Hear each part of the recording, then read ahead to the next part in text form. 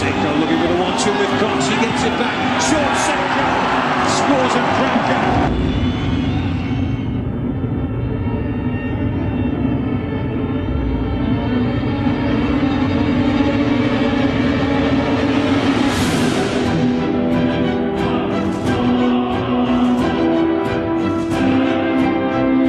Buries the right-footed shot.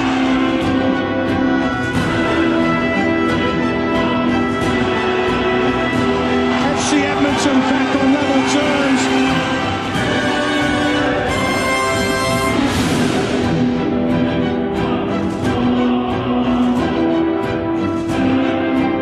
It's going to be a goal. FC Edmonton take the lead.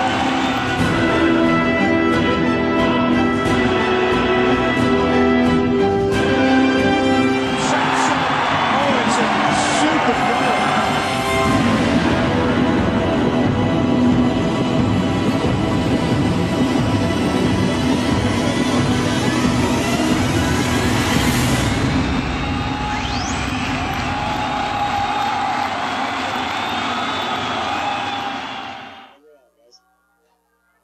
Welcome to Clark Stadium, Edmonton, Alberta.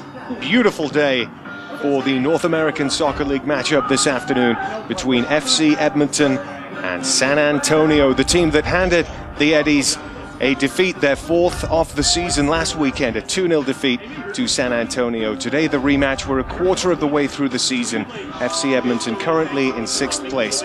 Good afternoon, I'm Gareth Hampshire alongside Steve Sandor today, and a big game for FC Edmonton today, Steve. Yeah, I think San Antonio is going to start a little bit of a different lineup today, but Edmonton's still expecting a very similar game plan to what they saw last week. San Antonio likes to drop very deep, defend, put a lot of numbers in the box, and then worry about the counterattack. And that's the way San Antonio plays.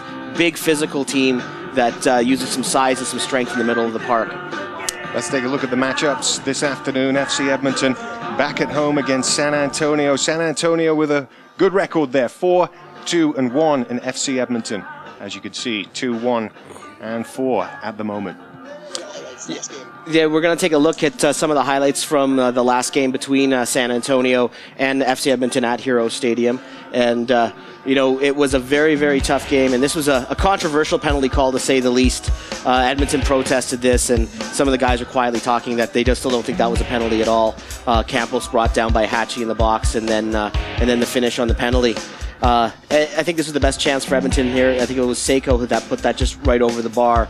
But Edmonton didn't really create a lot of chances in this game. And there is Ryan Cochran, who isn't playing today again. He's being rested, who scores on the header to give San Antonio the 2-0 lead. But San Antonio plays a very physical game again. They defend very, very well, and that's the reason that they've got 4 wins out of their first 7 games. Again, look at only 7 goals against in 7 matches. That's an excellent record. Puerto Rico Islanders still top of the table there with 5 wins from 8, and FC Edmonton, they're in 6th place, 2 from 7, but very much hoping to get going this afternoon, Steve. Yeah, and the thing is, this is only their 3rd home game of the season, so or at least in the NASL home game of the season. The interesting thing is going to be looking at the lineups going forward. It looks like Lance Parker's going to get the start and goal today for Edmonton, and it's pretty unusual. I can't think of any other time that a team will be in its 8th game of the season and has used 4 goalkeepers. He'll be the 4th guy to start between the sticks for Edmonton this season. And 4 in a season is something. 4 in 2 months is really something. Let's take a look at the keys to the game, Steve. Really believe the first thing that we have to talk about is the walking wounded. Edmonton did have some injuries. Fabian Vorb broke his nose in the game last week. Paul Hamilton and Matt Lamb picked up some knocks. San Antonio plays a very physical style. Lamb and Hamilton will both start today, but again, this is a situation where they have to manage through. We'll see if they can both play 90 minutes, or if they're both available to play 90 minutes after having some knocks from last week. The next key will be San Antonio's schedule. I mentioned that Ryan Cochran wasn't playing. In fact, a lot of their key players aren't playing today. Kevin Harms is on the bench. Pablo Campos is on the bench. This is a team that is got a big U.S. Open Cup match on Tuesday against Houston, 48 hours from now, back in Texas, and they're getting ready to start their best lineup for that game. So some of those guys are being rested today. So some of the big guns from San Antonio are on the bench, and that includes Kevin Harms, the Canadian, who scored the first ever winning goal in this team's history. And really, they need Edmonton needs their star players to come to the fore. Sean Seiko needs to do a little more than he did last week. When Sean's at the best, he is the best 11 player for FC Edmonton. He was an all-star last year. And we look here against Carolina and what he can bring from wherever he is in the park. He's lethal, can shoot from anywhere within 30 yards. He can tee it up. And Seiko's got to be a big part, as does Yashir Pinto up front for Edmonton. They need a little more from him as well. That's Steve Sandor and myself, Gareth Hampshire, live from Clark Stadium. The starting lineup for FC Edmonton today. The big news, Lance Parker in goal, and we watched with horror last season when he had that terrible broken arm. He's back, he'll start in goal today, as Steve mentioned, the fourth goalkeeper to start for FC Edmonton this season. We've got in the centre, Hatchie and Hamilton. Rago, who's been playing really well, gets another start on the right-hand side. Lassonde is back at left back, Fabrice Lassonde. A midfield three, Van Leerdam, Matt Lamb and Chris Cooey back as captain today. And the front three, Sean Seiko, Paul Craig getting a surprise start today alongside Yashir Pinto up front. Yeah, and Lance, you talk about bad luck. When he was recovering from that compound fracture, he actually fractured his foot in training in Miami in the off-season, trying to come back from the arm. So he actually had two separate injuries that hampered his return. But almost a year after he got hurt in that game against Carolina, he's back in the lineup. And this is the Edmonton goalie that has the most MLS experience. He played with Chivas USA. It brings a little more experience to the position than they have with the three other guys that they have. But again, really interesting to see, again, with the communication with the back four, another keeper coming in and how that's going to work out. Good luck to Lance Parker today, and FC Edmonton will be kicking off shortly. Join us for that. FC Edmonton coming up against San Antonio next.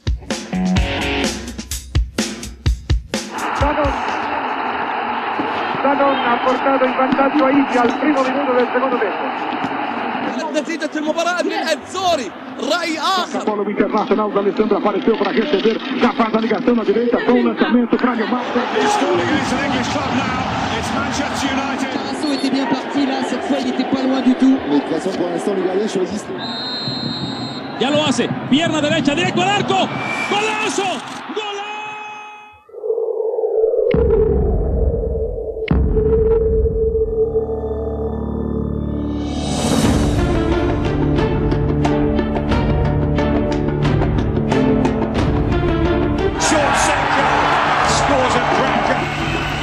Seiko runs through and buries the right-footed shot. There's the rebound for Porter. Hamilton gets there and buries the header. Great shot. Oh, it's a super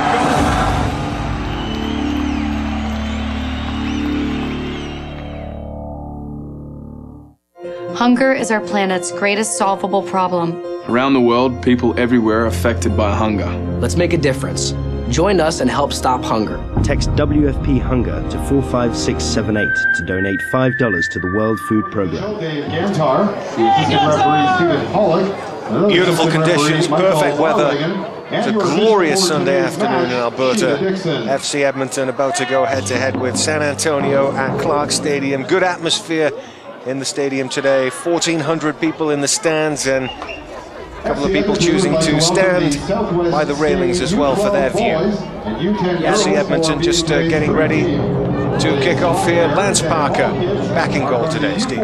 Yeah, until the renovations to the stadium are complete, this is going to be the capacity, and it's going to still be probably a couple more games before that gets done. Obviously some permit issues with the city that still need to get ironed out, but this stadium will eventually get up to about a 5,000 seat capacity by sometime in the season. But right now, with the one bleacher up, it is 1,200 to 1,400 here, but they are standing room tickets, and I believe that's going to be the situation next week as well. Very warm down on the pitch there as Paul Hamilton and the Edmonton players are gathering. 18 degrees Celsius. A little bit of a breeze, as you can see with the flag, but just about perfect conditions for the match this afternoon. The San Antonio players all in white, and they're attacking the goal to our right, and FC Edmonton all in black, and they're defending the goal to our right, attacking the goal to our left. They will kick off from right to left in this first half. Big game for FC Edmonton today. Yeah, and I think we say very warm, but I think it's very warm for us. I think the people who are watching this down in Texas, 18 Celsius is somewhere in the 60s, and for us that might be a warm spring day here in Canada and in Edmonton, but I'm sure with the San Antonio Scorpions this feels maybe a little bit cool to them. I mean, they'll play on the turf as well, so they know what it's like, that the heat coming off the turf at Hero Stadium. I'm sure it's no different than they have here at Clark. Paul Craig gets us underway. Craig getting the start today for FC Edmonton up front, and Cooey playing a diagonal ball to the left-hand side, which Seiko is chasing down. Pinto as well, but San Antonio cleared a halfway. Up goes Hatchie, wins his first header, a good solid first touch from him. San Antonio all in white, and FC Edmonton playing in the traditional home black colours today. Free kick for San Antonio. Josue Soto walks away from it, and it's played forward to the right-hand side. Lasson beaten in the air, that drops to the edge of the penalty area, and a chance for San Antonio to get an early cross in from the right-hand side, and a warning for FC Edmonton as the shot just blazes over the angle of the crossbar, and that's the first effort of the match, just over the top from San Antonio. Yeah, and I think we have a situation there where you have Ewan Purcell there winning the battle with Fabrice Lasson for that first ball, and again that's a huge height advantage that we've seen in previous games with other teams having over FC Edmonton's back line, and again San Antonio is of relative giants compared to the FC Edmonton lineup, and you know that's almost a foot taller Purcell than Lasson there, and that sets up that scoring chance. Lance Parker from the resulting goal kick back in the lineup today, the fourth goalkeeper getting a start for FC Edmonton this season. And San Antonio plays on a very small park, very similar to what Edmonton had at Foot Field last year. Very narrow playing surface, and that sort of plays that physical style they like to play. They're going to be playing on a much wider pitch here on the road, and we'll see how that changes the way that they play. Ewan Purcell again breaking away down the right-hand side. He's been an early threat for San Antonio. This cross, he doesn't manage to get into the box, and it goes out for a goal kick. And Lance Parker getting another touch of the ball, and he's been playing reserve team matches where he's done well, but still definitely some trepidation. Your first big game back after such a horrible injury. Yeah, and you have to think you're only human if that's not in the back of your mind the first time that you're going to go up for a cross or for a corner. You know what happened last year when he went over the back trying to cover over Etienne Barbara's back, trying to cover that cross and then landing on the turf. You really hope that you get over those mental demons pretty quickly and then settle into the game. You know, we all hope to see that Lance gets back in the groove and can play like he did last year for this team, because he was very good in May and June last year for FC Edmonton when he got a chance to play. Van Leerdam winning the ball in the midfield. It's Seiko on the left-hand side, and he wins a free kick for FC Edmonton. From right to left they attack. 3 minutes on the watch, 0-0 so far, but a chance here about 25 yards from goal, just left of centre, and this will shape up well probably for Seiko, who's been delivering these crosses with pinpoint accuracy this season. Yeah, I'm just wondering here if he's going to pop this one into the box. Paul Hamilton, our Edmonton's best player in the air, is already lined up at the top of the box for a run, or if Sean's going to try to have a go here. Don't really know. He has options either way. He'll maybe keep San Antonio guessing here a little bit. Seiko over the ball with this free kick from the left-hand side. He's drifted it into the far post, beautifully delivered. It just didn't get a touch. It was still on target, and the goalkeeper scurried over there, Daryl Sattler, and made the save, but a dangerous ball in. That's actually a much more difficult save than it looks, because how many times have we seen free kicks like that where the guy goes in front to get a touch on the ball, doesn't get it, and it goes in because the keeper's almost got to gamble that player, in that case Pinto, is going to get a touch, and the ball's going to get redirected, and that ball can slide inside the post. Lasson with a crossfield ball from the left, headed down nicely by Pinto. The scraps picked up by Cooey to the edge of the penalty area. Matt Lamb trying to get on the end of a loose knockdown. Lamb chasing this on the left-hand side. That's good composed defensive play by Sotu to get that one away. And Lasson concedes the throw in the right-hand side for San Antonio.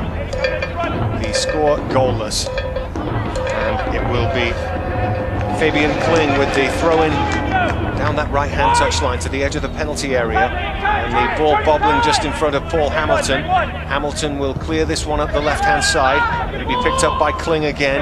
Van Leerdam can't take it off him, and Soto chases to the edge of the penalty area here. From inside that right channel, looking to switch play to the left-hand side. Very good defensive header away by Rago in the right-back position, who's then pulled down. Antonio Rago, one of the standout defenders for FC Edmonton this season, wins a free kick.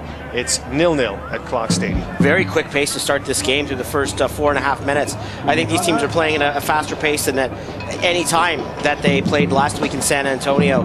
This game, we've seen some good chances both ways already, and really some quick attacks by both teams. Not a lot of trying to pass the ball laterally in midfield. They're really trying to move forward, trying to create something. It's going sort of end-to-end right now. It's with the opposite goalkeeper, Sattler, who made a good gather from the Seiko free kick moments ago. FC Edmonton 0, San Antonio 0. First time San Antonio playing in Canada today. And it's Clark Stadium, the venue. There's not a cloud in the sky for this match. It's gorgeous in Edmonton this afternoon. Thrown out by Parker to the right-hand side, and Rago just to play a nice little short pass for Hamilton. Hamilton, not the captain today. Chris Cooey back in the lineup and gets the armband back as the club captain.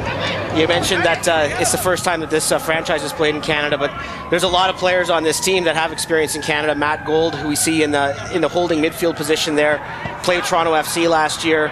On the bench, you'll find Wes Knight, Blake Wagner, and Kevin Harms, all former Vancouver Whitecaps. And Greg Janicki starts today in the back line for San Antonio, another former Vancouver Whitecap. So you have a lot of players that have played quite a bit in Canada, and I would believe actually Matt Gold played against FC Edmonton last year in the Canadian Championship.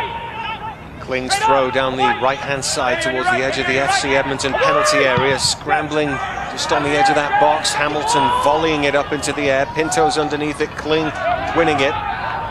Soto dispossessed by Paul Craig, back in the lineup today for FC Edmonton. And now Hamilton. Hamilton midway inside his own half. He's got the right boot that he wraps around the ball, tries to switch it to the left-hand side, but nicely headed back to his goalkeeper by Fabian Kling, and it's back with Sattler, still 0-0.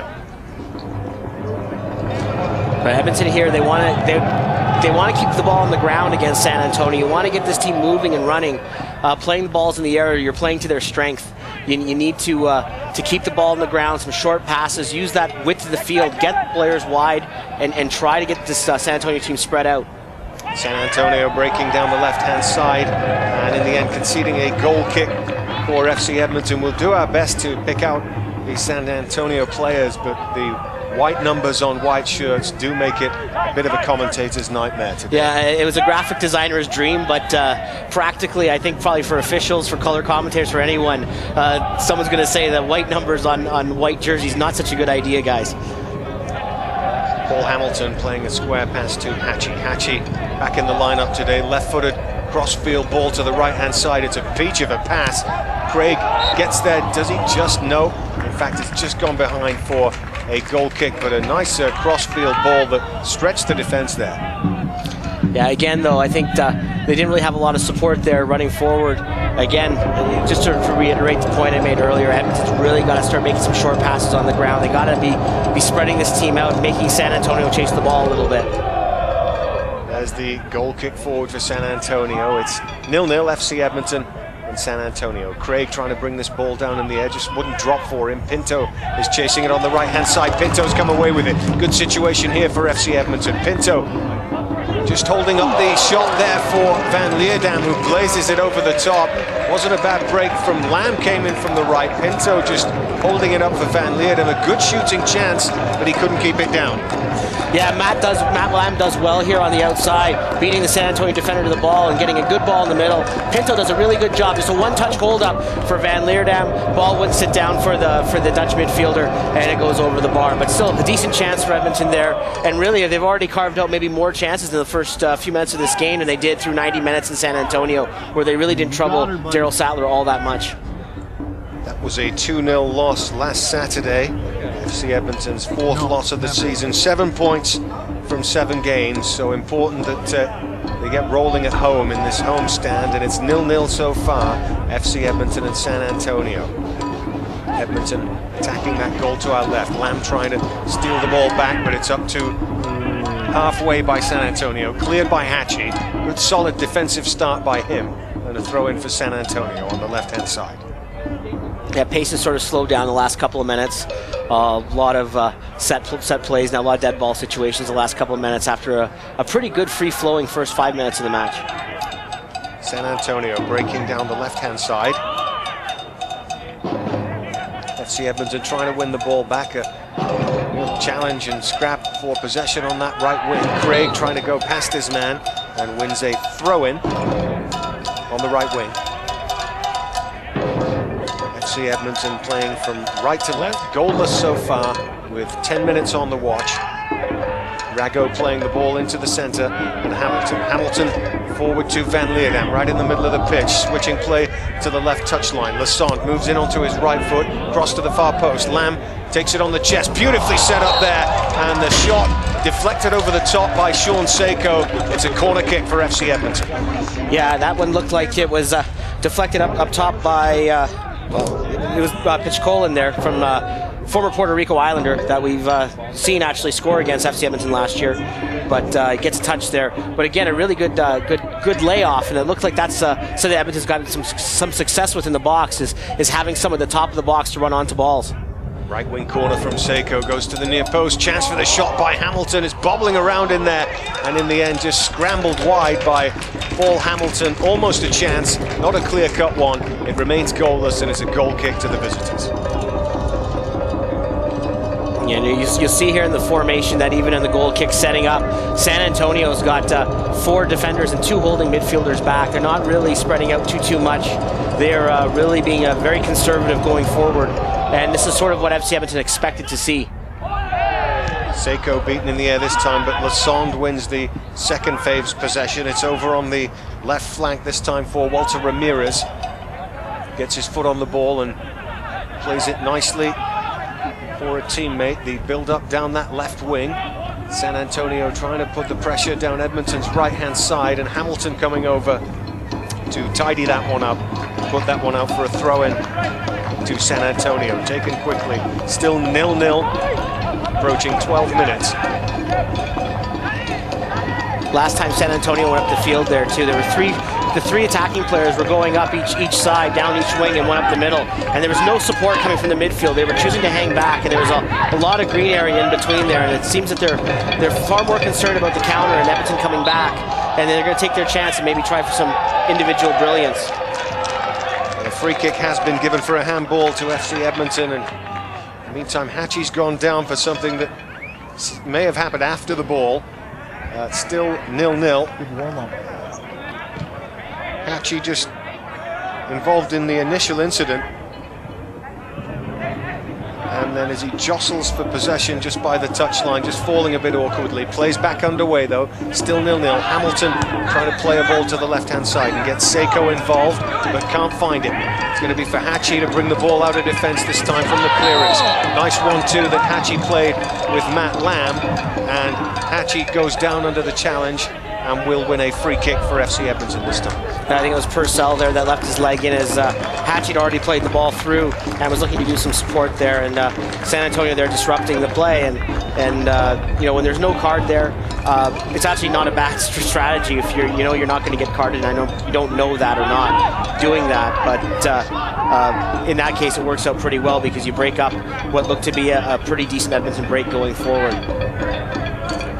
Hatchie to the right-hand side, and Hamilton will play the ball back to Hatchie, and now to the left flank. Seiko with another touch, infield to Lamb, who makes another nice turn. Real tidy player, Matt Lamb. He's done well this year, added a real nice creative element to FC Edmonton. Seiko to the right-hand side, and Rago playing it nicely back for Hamilton. Hamilton, good composure, just sidesteps his man and tries to slip Rago in behind the fullback there, but good defending from San Antonio. It will be an FC Edmonton throw-in, which is taken quickly to Craig. Craig turns nicely and plays back for Cooey. Cooey, early cross, looking for Pinto. Pinto gets his head on the ball, but it just goes wide. Nice early cross there from Chris Cooey there. Almost caught them by surprise. Yeah, Pinto gives him the thumbs up to let him know that was a pretty good delivery there.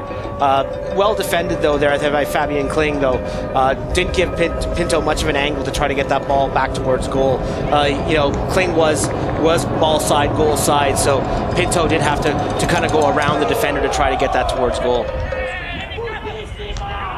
Played almost a quarter of an hour, and it is FC Edmonton 0, San Antonio 0. Rago trying to play that one away from the danger zone. Hachi gets his head to it, and Sean Seiko gets his chest on that one, and he's just bundled over in the midfield area. It's going to be a free kick for FC Edmonton, which Hachi takes first time and drives it low to the right-hand side. It's a bit of a waste. He can't find Craig, but Pinto has won it back. He's also lost his footing, and it's brought away by Soto, who's tackled by Seiko. A little bit of a scrappy period, but Seiko slows it down with a pass to Craig. Craig onto his favoured left foot, now wide to the right, and Rago.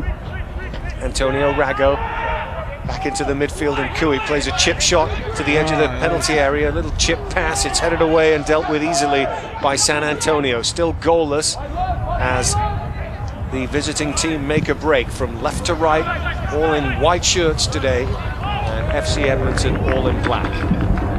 Live on the Team 1260 today at cbc.ca, where all the games are streamed live this season from Clark Stadium. I'm Gareth Hampshire alongside Steve Sandor. FC Edmonton 0 and San Antonio 0 so far. It's San Antonio in possession, and they'll play it all the way back to their goalkeeper.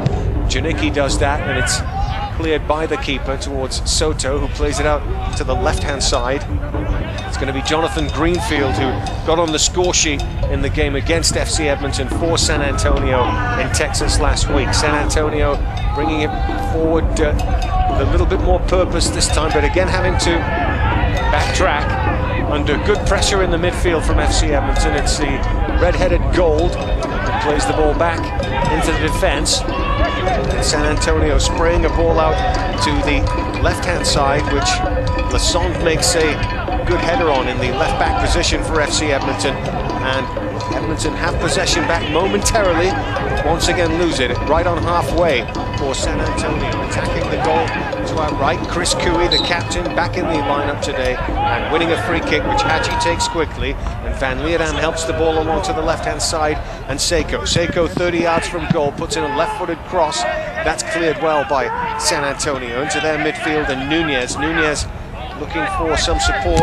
He's tackled by Lassonde, who did a great little challenge there, throwing himself at the ball on that occasion. But again, San Antonio battling for it well, and we're seeing a very evenly matched two teams so far in the first 17 minutes, and it remains goalless. Unforced errors by both teams, and one could create a chance for Pinto there, but that's dealt with in the end by San Antonio, who'll play this out to the left-hand side this time. Soto bringing it forward, crossing the halfway mark, out to the wing, then makes the overlapping run, but it's a darting infield run by San Antonio.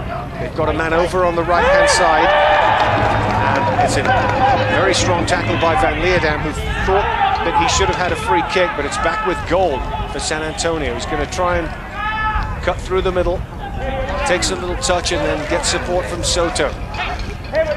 Out to the right-hand side, and Fabian Kling. Infield for Gold. Kling again, playing a 1-2. And ball up to the edge of the area that Hamilton heads away. And FC Edmonton in possession with Rago. 18 minutes gone, 0-0. It's Hamilton just on the edge of his own penalty area. And now Hachi. Pretty good atmosphere in the stadium today, Steve. Good atmosphere. Tactically, I have to say, I haven't seen anything quite like the way San Antonio is playing right now. There are 5 players who refuse to come over the half line. And every time, even when they have the attack in Edmonton's zone, there's a large group of players that don't come over the line. And really, there's 3 attacking players, maybe a couple of midfielders come out to help out, but they get no support from the back. There's a huge gap there, and San Antonio is really just daring Edmonton, saying, we dare you to try to score on us, because we're just lining up white bodies in the back. This looks good for FC Edmonton. Seiko, left-hand side, has Lassonde overlapping. He just waited too long, and in the end, loses out. It'll be a throw-in for San Antonio. 0-0 so far, chances at both ends, but no goals with 19 minutes played. The Referee actually signaling for a foul throw there against the San Antonio fullback, and she's signaling that he had one of his legs not on the ground, which of course you have to do by the rules, but that's not something you see very often. No, a lot of times it's sort of like traveling in basketball. Players do it, but it's very rarely ever called. So it's something to see when an official actually calls a foul throw. FC Edmonton not making the most of winning that throw in back, and just handing over possession to San Antonio, with Craig winning it back though on the right-hand side. Craig slipping the ball back to Hamilton. Hamilton takes a touch and drills it forward to the left-hand side, but he's given possession away to Purcell, and we are seeing some unforced errors from both teams in the early stages of this match. I think part of the enforced errors that you're seeing too is just how clogged up this middle of the park can be when San Antonio, as I said, they don't have a lot of willingness to go forward, and they're just happy to clog up that middle. And Edmonton's not getting the ball wide enough. They're not exploiting the outside. So when you just have so many bodies in the middle, the ball's going to pinball around no matter how much you try to thread the ball through. Edmonton's got to start spreading this ball around on the ground and try to get around this whole swath of white bodies, really in between the football hash marks, and really hanging back. Left-hand side for FC Edmonton, Lassonde getting to the halfway line and trying to play a ball up towards Pinto. Deflected out for a throw-in right beneath us here in the commentary position. He finds Van Leerdam, back to Lassonde again. Lassonde infield to Lamb. Gorgeous little turn by Matt Lamb. Just couldn't get on the end of it, but wonderful little bit of skill there, and we've seen some really nice touches like that from him so far this season. Edmonton might have another chance here from the right-hand side. It's Craig running at his defender. Craig gets to the corner of the box and plays it back for Rago, who'll put in the early cross. It's low, but the rebound picked up by Cooey. Cooey gets it caught up in his feet a bit, but finds Seiko, who'll try the first-time shot that's deflected. Van Leerdam shoots to the second attempt, got it on target. The goalkeeper came across and made the save and gathered it well. That's really all the space Edmonton's got right now, is to try those shots from distance. And when they're like that, Daryl Sattler's going to handle them, but they've got to try them. I mean, I don't think Van Leerdam made a bad decision there. I mean, that's really what's there. They've got to take the chances that are being offered to them. Right now, inside the box is just no route through for Edmonton right now. Lassonde from the left-hand side, 40 yards from goal, plays it to the far post. Craig heading it back across the face of goal. It was a good idea. Now the rebound comes to him. He tries the volley, but that one is cleared away by San Antonio. Still 0-0. Cooey playing it forward. Seiko slipping it to Pinto, looks for the chip shot from the edge of the penalty area on his weaker side, the right foot, and in truth, never really threatening there over the top. No, and again, you think when you see that ball go off Seiko's foot, you think that maybe he's going to slip Pinto through. But there were actually 4 defenders already back in the line, playing in front of Yashir Pinto when he takes this ball. They play that line very, very deep, defending very deep. The exact opposite of a high line. They're willing to play people on side as long as they stay compact in front of their goalkeeper. And really, I can't blame San Antonio for this approach. I mean, they are resting a lot of players today, again, for that U.S. Open Cup match on Tuesday. A lot of their best players are sitting, and they're doing what they have to do when you're starting a lot of players who might be on your reserve squad, is that they're playing defense-first soccer, and this is what we're seeing today. And it's going to take some work for Edmonton to break this down.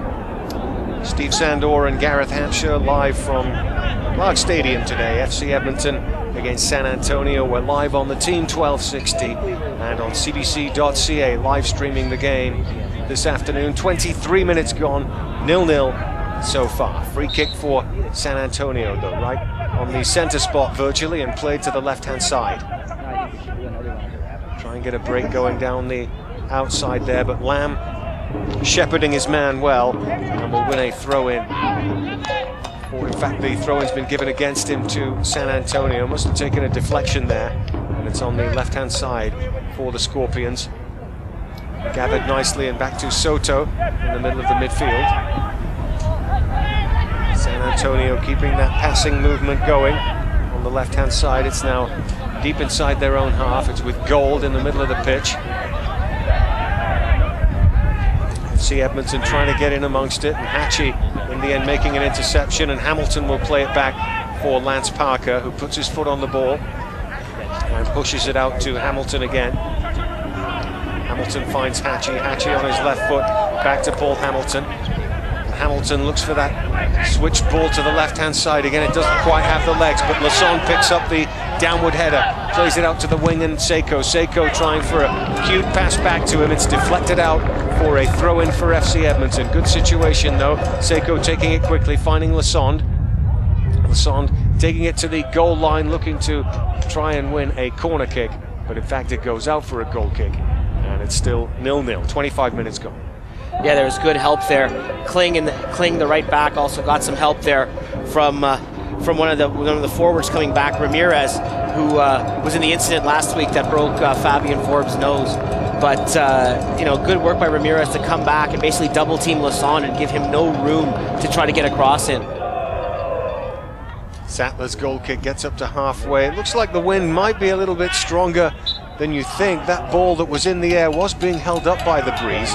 Free kick given though, which Van Leerdam takes quickly and finds Seiko. Seiko to the left-hand side, and Lasson, we've seen a lot of him on the left flank in the early stages. Back to Sean Seiko. He's about 40 yards from goal. Chips in a far post cross. Craig's up there! Craig with the header! And Craig is offside. Beautifully finished, but the flag was up. That must have been a hairline decision, and it remains 0-0. We'll have another look at this, but you know, you have to give the officials the benefit of the doubt when there are football lines on the stadium. They get an extra helping hand on where the lines are and where the players are. We'll see where Craig is standing when this cross is delivered. But here it is, just a great little cross coming from Seiko. That's tight. It's hard to say it if the defender's running with Craig at the time, but from this angle, you really can't tell, so you have to give the referee the benefit of the doubt in that situation. Well, a very nice headed finish by Paul Craig. He hit the back of the net, but the flag was up instantly, and it's ruled out for offside. It remains 0-0, and it's Seiko again. It's a beautiful cross by Sean Seiko. Now Lasson, right-footed, finds Craig again on the right-hand side. He's been finding a bit of space on that flank. Rago plays a deep ball into the box, and it's very well claimed by Sattler up in the air over the head of Yeshia Pinto. But you know, that's a little bit surprising too that Edmonton was able to find some success throwing a ball in the air against San Antonio in that situation, because again, that is a decision that's very tight. But for San Antonio to get beaten in the air is, when you look at the height advantage that they have in the back over Edmonton, that's not something maybe you'd expect when you look at that back four.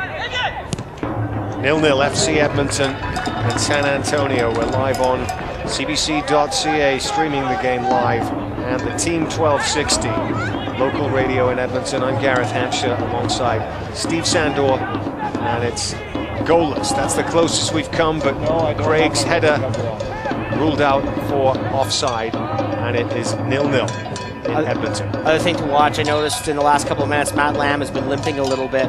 Matt was questionable if he was going to start or not, because he did hurt his hip too in last week's game against San Antonio. But he looks like he's running fine right now in the last couple of minutes, but a couple of minutes ago he was favoring it, was down on one knee for a little bit. So we'll see how he's doing. And there he is, another nice touch from him on the right-hand side, playing that ball back to Craig, but it's in the end won back by San Antonio. And defending the goal to our left, they bring the ball up the left-hand side. Hamilton sneaks in, wins possession back. Right flank, it's Lamb just holding that ball in from the touchline and finding Rago, who breaks past the halfway mark, plays it up to the feet of Pinto. Van Leerdam dispossessed in the middle of the midfield, and a ball going over the top of the FC Edmonton defense, and Bayona's going to chase that one right down by the touchline for San Antonio.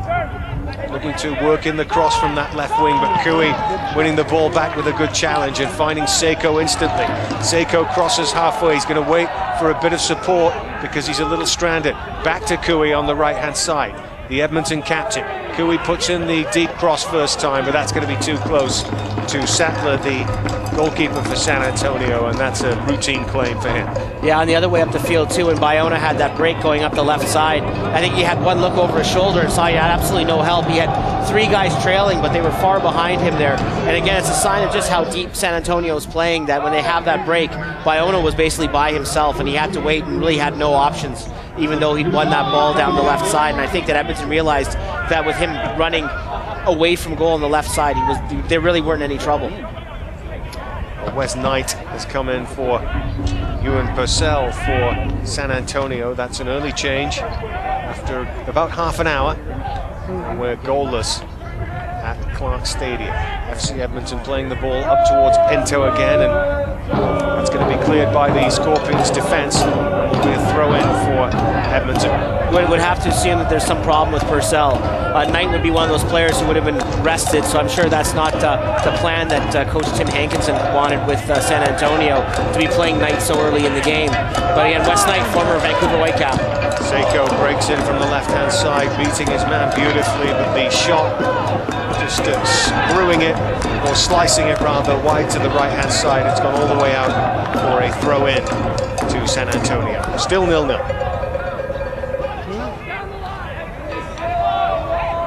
As I said, if Coach Tim Hankinson wanted, he could actually playing a lineup that has 4 former Whitecaps and 1 former Toronto FC player on this in his 11 at one time. So that would be sort of interesting to see, that you'd have 5 players in that starting lineup who were playing in Canada last year. Craig on the right-hand side, trying to get a cross in with his left foot. Cooey wins the deflected ball back.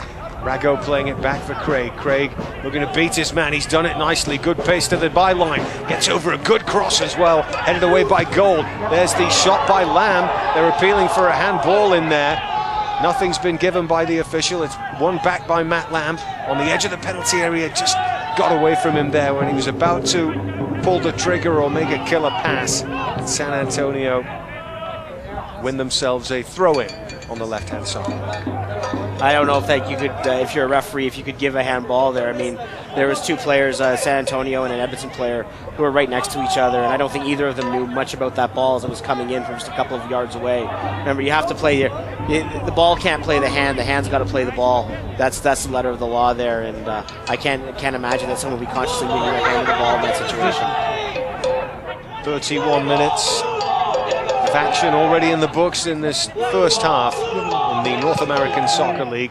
Cross going to be easily claimed by Lance Parker there, whose team are 0-0 at home against San Antonio. Sean Seiko has the ball from Parker's overarm throw. Seiko just checks his run and then chips a lovely ball over the top for Pinto. He read it well, and it had beaten the defense, but just a little bit too much pace on it, and it's picked up by the keeper. At the other end, nice ball over the top by Gold, that's taken beautifully in his stride by Bayona, and Hamilton just doing enough to get that one back to Parker.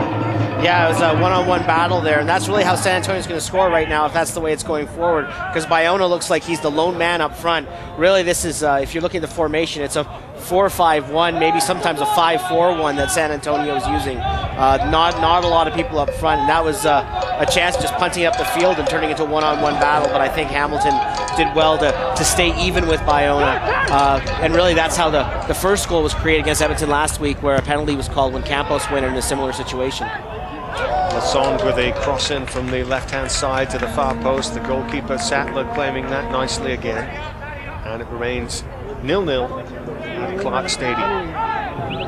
Chances really at a premium so far, as far as clear-cut chances go, Steve. Yeah, and I'm pretty sure San Antonio is pretty happy with the way they've defended. They've been very compact, very tough to break down, really being very, very happy. And it almost seems that at points where you think that they're just very happy to get out of here with 1 point, resting the players they are. They've had a great start to the season. 1 point's a good result for them. They won't hurt their league position at all, and you really get that feeling that there's not a lot of offensive thrust here. They're just happy to keep Edmonton at bay right now. Tell me 2 minutes before. Jonathan Greenfield in possession for San Antonio, just checks and turns on the left-hand side and plays the ball forward to Gold. Gold trying to thread it in behind Paul Hamilton, and the flag is up, in fact, for a FC Edmonton free kick on the right-hand side. Rago is going to take it, and he'll play the ball back to Lance Parker. There's the challenge between Hamilton and the forward. Look really 6 of one and half a dozen of the other, but Edmonton get the decision, and it's back with Hamilton now. And he plays the ball into the midfield, and Lamb outside of his foot, ball to the left flank, and Lassonde. Lamb's got those nice touches that you see now and again. Seiko just moving the ball in field for Van Leerdam. Van Leerdam in the middle of the field, wide to the right, and Rago. Lamb's taking a position up on the left wing where he's got lots of room if they could just find him. At the moment, though, they're probing down that right-hand side with Craig. Craig's cross-in is cleared away towards Seiko, who tries his luck from 30 yards, and it wasn't that far away, as you could hear the gasps of the crowd just wide of the post. Yeah, and I think we mentioned that at the top of the show, that Sean can shoot from anywhere within that 30-yard, 35-yard window. Anywhere is within shooting range for him. He's one of the best shooters at NASL. You'd rate him as one of the top 5 guys with his right foot. So anytime he has a chance, teeing it up is not a bad situation for him. Cleared by the San Antonio goalkeeper. Lassonde wins that header in the air, but Gold playing it forward. It drops in the middle of the field again, and Rago in a strong challenge. He gets straight up, though he's fine, and Cooey plays it back to Hamilton. Still 0-0 at Clark Stadium, 10 minutes to half-time. FC Edmonton trying to find a way through this very disciplined San Antonio team that's set its stall out well and is 0-0 with the home team at the moment. Cooey, the captain, bringing the ball past halfway, wide to the left, and Sean Seiko. Seiko just cuts inside and plays it into the middle of the park, and Lamb takes a touch. He's dispossessed this time, getting a little bit closer to him, but Seiko wins it back and gets the ball back from Lassonde.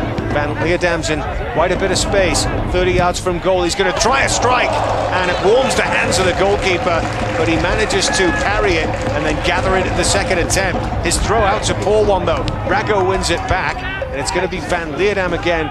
Probably came the closest there with that long-range effort. Wasn't a bad strike. He got hold of that. No, and I keep saying this is what Edmonton's got to do, because right now with all the space being closed down the box, with so many San Antonio players defending deep, they've got to try those shots and maybe make San Antonio to respect that a little bit, to say, you know, that we're giving them a little bit too much of a shooting gallery on the outside by defending so deeply, and maybe forcing at least a midfielder or someone to come up and try to block that shot and create a little bit of space behind. This can actually have an effect down the road. Great ball in by Seiko this time, and there's the header by Pinto. Just glances it into the far corner. The goal's been coming, and it's come. Sean Seiko again, a pinpoint cross. Pinto just got the blind side of the defender and glances in a header. A deft little touch from the Chilean, and FC Edmonton have the lead.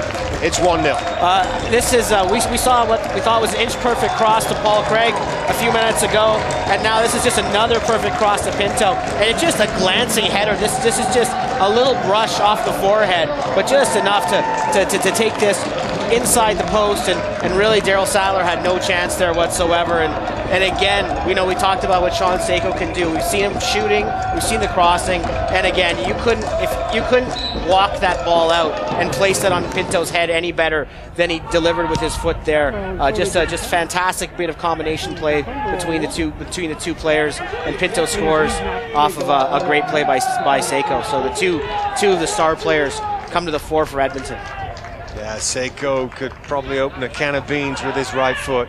That was a beautiful delivery and a nice little finish by Pinto. That'll do his confidence the world of good, and the home crowd likes it. And it's a good atmosphere at Clark Stadium, with probably about 8 minutes now to half-time. A good time to score for FC Edmonton. And it's Hatchie now bringing the ball over the halfway mark. They're looking for another, attacking from right to left. Craig right down by that right-hand corner flag, and he will win a throw-in on the far side of the field. And this is another good situation for FC Edmonton. And this game really needed a goal. It needed a goal because now San Antonio's got to probably go into the room at halftime and start thinking they got changed up a little bit. Maybe Tim Hankins is going to be under some pressure. Maybe to put Campos on, give him a few minutes out there. And they know they have the game in 48 hours. But now that Edmonton's got the lead, you can't gamble for the clean sheet. That's out the window. So we'll see where the strategy lies for San Antonio and how they change things up. They'll probably stick with this until halftime with what they've been doing, and then at halftime reassess and see what they can do. San Antonio a little bit rattled at the moment. They've conceded another corner. That's Pinto's first goal, the NASL action. Did score against the Whitecaps. in the Canadian Championship. Another ball that he won in the box off a great cross. So Pinto's now his second goal overall, first in NASL, and you know, a guy who's on loan from Colo Colo in Chile, and a lot is expected out of him. You know, really, if you talk about designated players, he's as close to a designated player as you would have in NASL. Corner from the left wing. Seiko just waiting on the official to sort things out. A lot of players bunched up right on the penalty spot there, as Seiko delivers deep to the far post. Pinto peeling off his man. The linesman spotted an infringement in there. The flag's up and the whistle's gone. Free kick to San Antonio. Well, in truth, the goal had been coming, and prior to that, Seiko had picked out Craig, who'd found the net but was offside, so there have been that threat. Yeah, well, that's the trouble when you defend as deep as San Antonio is that you don't, the other team starts losing respect for how you can come back and attack them, and they start pulling men forward, and realizing that there's not much you can even offer on the counter because you're only having that one striker sitting there by himself. So that Edmonton can bring men forward and realize they're probably not going to get punished for it. So sooner or later, the numbers game will come and catch up to you when you're not threatening the other way. I mean, really, other than maybe a couple of goal kicks, Lance Parker, he could have gone behind the net there and grabbed a hot dog for himself because he hasn't had much to do at all. Lance Parker, as we mentioned, FC Edmonton's 4th starting goalkeeper this season. And good to see him back after that awful broken arm injury. And so far, you'll be liking the way this is going. His team with a 1-0 lead, 5 minutes to half-time, and trying to attack again down the right-hand side. Pinto beaten to this ball, and it'll be an FC Edmonton throw-in. I mean, you see that so many times in games in Europe where you'll see a team play an extremely defensive style and bunker down. That you're just inviting that other team to come more and more at you and bring more people forward, and those holding midfielders become attacking midfielders. The whistle for an offside against Matt Lamb, who'd made a broke through the middle, got on the end of a lob ball over the top, but had mistimed his run slightly. 1-0 FC Edmonton lead, but a free kick to San Antonio, played to the left-hand side, not a very good one. That ball going straight into touch, and will be a throw-in for FC Edmonton. Matt Lamb there, he's got a more marked up passport at his age of like 2021 than most people would have in their senior years. He's played in the Netherlands, he's played in England, he's played in Croatia, he's played in Japan. You know, he's a player for so young, has had a lot of professional experience, and it shows in his play. His touch is exceptional. Chris Cooey going up to win a header there, and Lamb will get on the end of it. Lamb just losing out on this occasion, and it's Soto in the middle, but Pinto takes it back off his toes. Interchanges a pass with Lamb, and it's now Lasson and Hatchie finding Hamilton still deep inside his own half. FC Edmonton defending the goal to our right. Hamilton to the centre spot, and the number 11, Matt Lamb. Lamb wide to the flank, and Lasson has Pinto outside of him, but plays it back into Lamb, and Lamb picks out Hamilton. Home crowd trying to get FC Edmonton going for one last burst just before half-time. Seiko switches it to the right wing, and Craig right on the edge of the penalty box finds Seiko again infield to Lamb. Lamb looking for maybe a 1-2 with Van Leerdam. Lamb's gone down under the challenge. Referee playing the advantage, and it's with Craig.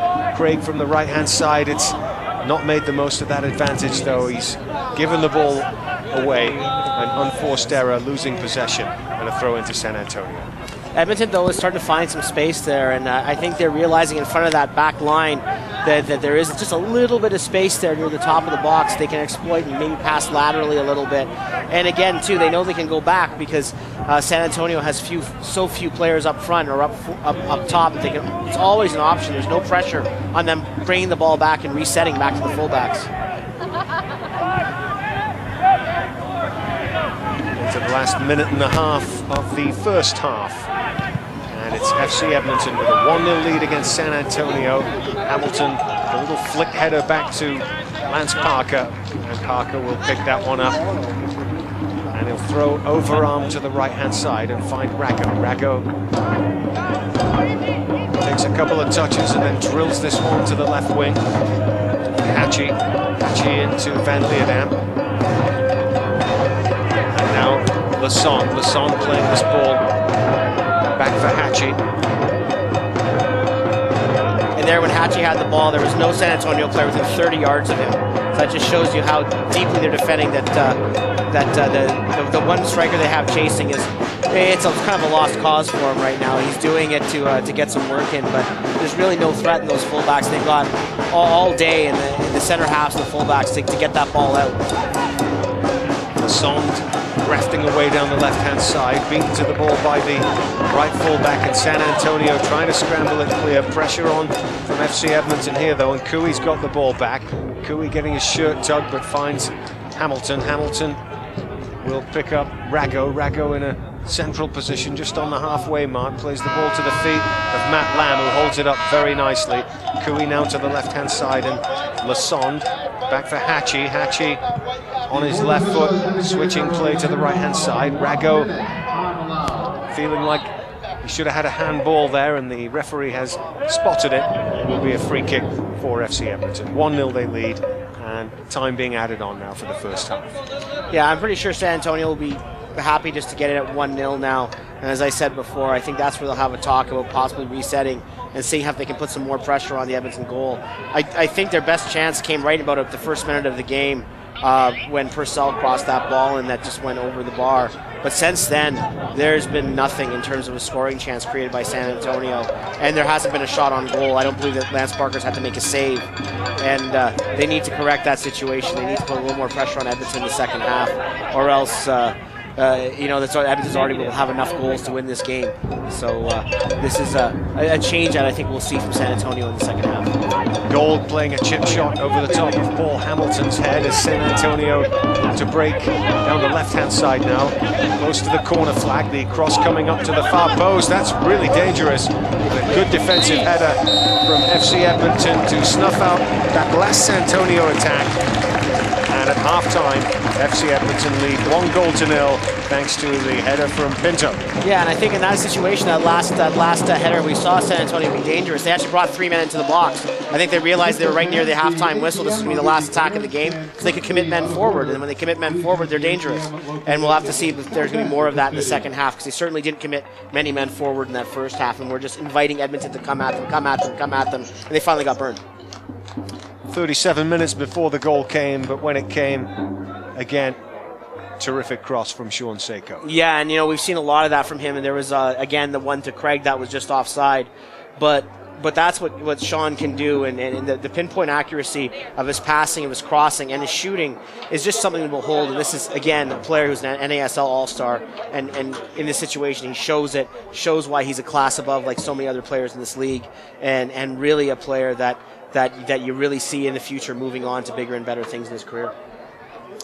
We're live from Clark Stadium, cbc.ca, and the team 1260, where FC Edmonton have a 1-0 lead at half-time against the San Antonio Scorpions, and we're going to join the San Antonio coach, Tim Henkinson, right now, who's going to join us from pitch side here at Clark Stadium. Tim, thank you for joining us. Yep. Just give us your reaction to the first half. Well, our possession is very poor. I don't think we're playing physically through the midfield.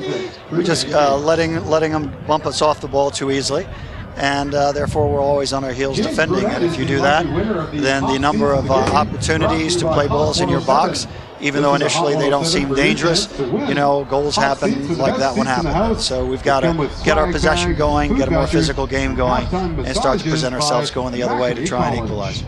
It's an honest assessment, Tim. What will your message be to the players at halftime then? Well, they have to play tough. I mean, they're just our midfield is soft. I'm very disappointed in particularly a couple of the players, and this is their opportunity. A lot of these guys are not starters for us. We're resting some players for the U.S. Open Cup, and this was their chance. They come out and train every day, and they're always begging for their opportunity. They get it, and they're not taking advantage of it. So if they want future playing time, they better play a better second half.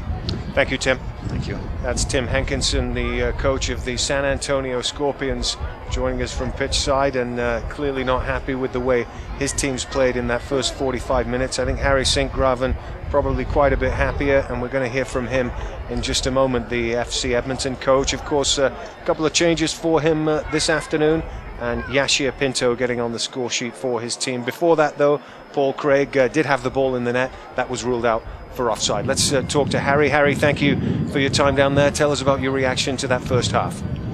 Well, our idea was to put a lot of pressure on them, and from there, if you win the ball to the side, crosses, and from there, of course, try to score a goal and fight for the second ball and try to shoot on goal. And if you look to the game, then by moments we do pretty well. Nice goal from across, one offside goal. I don't know if it was offside, but okay. And a couple of shots. So yeah, we're doing good. And I mean, we just talked to their coach, who's very disappointed in the way his team's played. Given that they'll probably come out fighting in the second half, what will your message be to your players at halftime, Harry? Well, the message is continue what we do till now. By moments, what we can improve is if you put pressure on with our strikers, then our defenders have to step up a little bit more to make the spaces small. That's something what we will mention in the halftime. But yeah, we have to prepare on another team. Second half, the wind is also different, so yeah, the guys will be prepared. Thank you, Harry. That's Harry St. Graven, the FC Edmonton coach, pleased with the first 45 minutes for his team. They lead FC Edmonton at half-time against San Antonio. The second half is coming up next.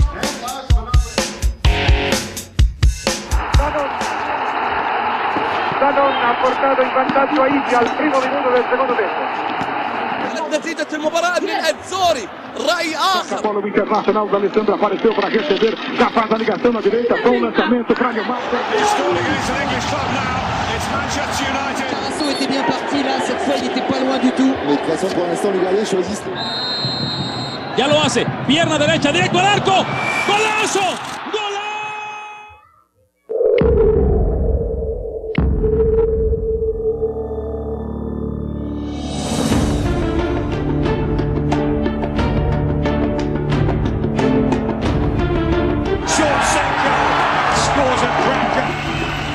Seiko runs through and buries the right-footed shot.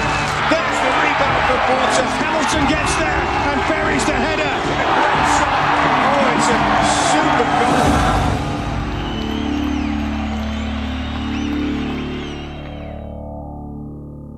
goal. Hunger is our planet's greatest solvable problem. Around the world, people everywhere are affected by hunger. Let's make a difference. Join us and help stop hunger. Text WFP Hunger to 45678 to donate $5 to the World Food Programme.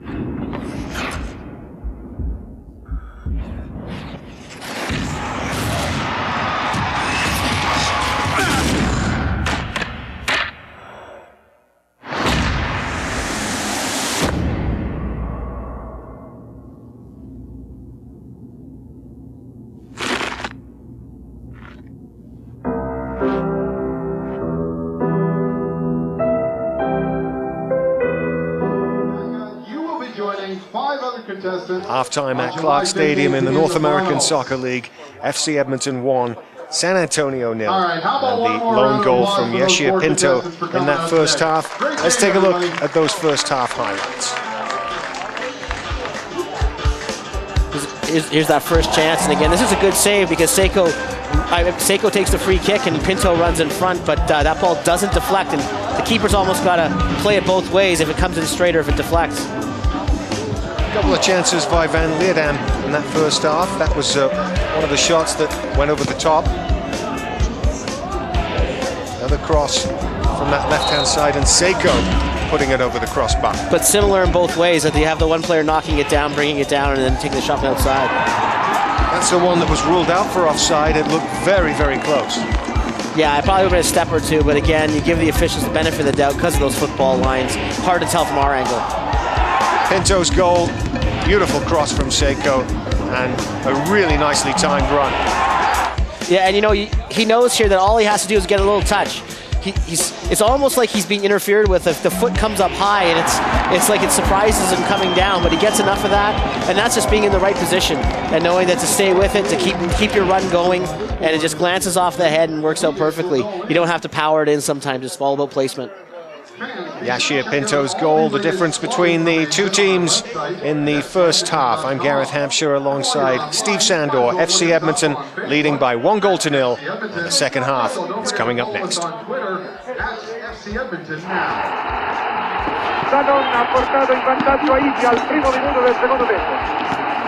نتيجة المباراة للأنزوري رأي آخر. Bola internacional da Alessandra apareceu para receber, já faz a ligação na direita, com o lançamento, crânio mal. Tarasso était bien parti là, cette fois il n'était pas loin du tout. Mais de toute façon pour l'instant les Galais choisissent. Ya lo hace, pierna derecha, directo al arco, golazo.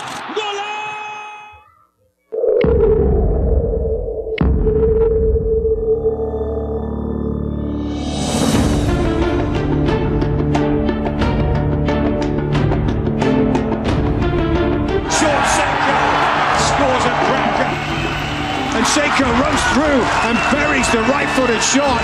There's the rebound for Portsmouth. Hamilton gets there and buries the header. Great shot. Oh, it's a super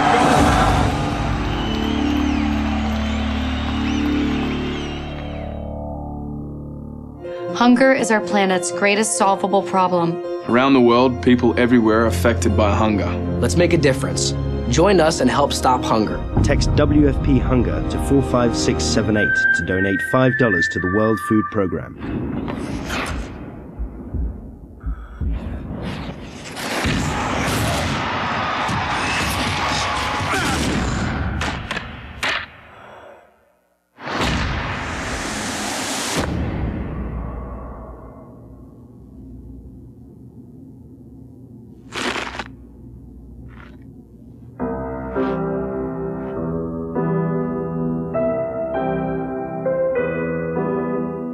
This is your NASL Weekly Rewind for Week 7. Let's start midweek action by Mount Soccer Complex. Let's hear from David Foley. There's definitely something special there this year. We're very close on and off the field. We'll work, our backsides off for each other, and we have a very passionate manager. So that can only be an infectious thing for the team. Puerto Rico really showing that team effort here early in the second half. Penalty kick saved by Joe Nasco. Foley follows his miss with a goal. Foley staying with the play there. Nasco did well on the initial save, almost got to the putback. 1-0 Puerto Rico at this point, but Atlanta would get a chance just minutes later. Ronaldo Navia, the reigning NASL Player of the Month, just misses wide. Gets a good foot on the ball there, can't believe that goes just wide. 77th minute, Hector Ramos. Nice finish, second goal in 2 games for the Puerto Rican international. The Islanders up 2-0 at this point. And then in the 84th minute, here come the Islanders. Golazo! Golazo! Goal! It's been a party. It's been everything. Goleada, entertainment, goals, and celebration here in Bayamon City. The Islanders completely dominated this one, 15-5 in total shots. The Islanders would travel to North Carolina for a weekend Saturday clash with the Carolina Railhawks. Jonathan Fania, first half action, draws a foul here, free kick in an advantageous position. David Foley takes the free kick.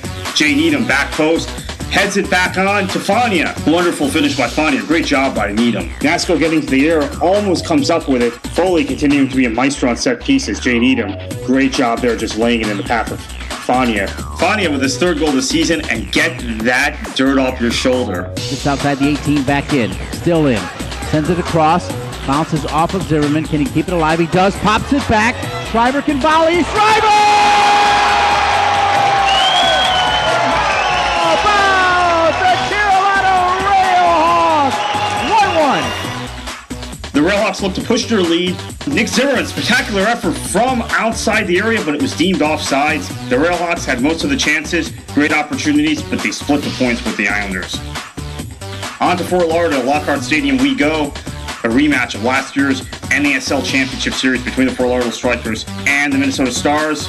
First half action, Abe Thompson, nicely crossed for Mark Anderson. That's his 2nd goal of the season. Strikers lead 1-0, but right before halftime, bad giveaway into the path of Amani Walker. He finishes coolly. The third goal on the season for Walker slots it past Glazer. It's 1-1 at halftime. Into the middle, and Amani Walker lurking there, puts back, and that's another goal for Minnesota, their second of the match. 2-1 Minnesota at this point, and the Stars look to be extending their winning streak. Amani Walker puts a nice ball into the path of Simone Bracalello, who finishes it off. 3-1, the Stars win. They take the full 3 points, third straight win for Minnesota. You see they had the vast majority of chances in this one. To Atlanta we go, Tampa Bay facing the Silverbacks. Sends it back out to Ambersley, who will regroup. Shane Hill tries to center, sends it into the box, and a deflection into the net in the 12th minute.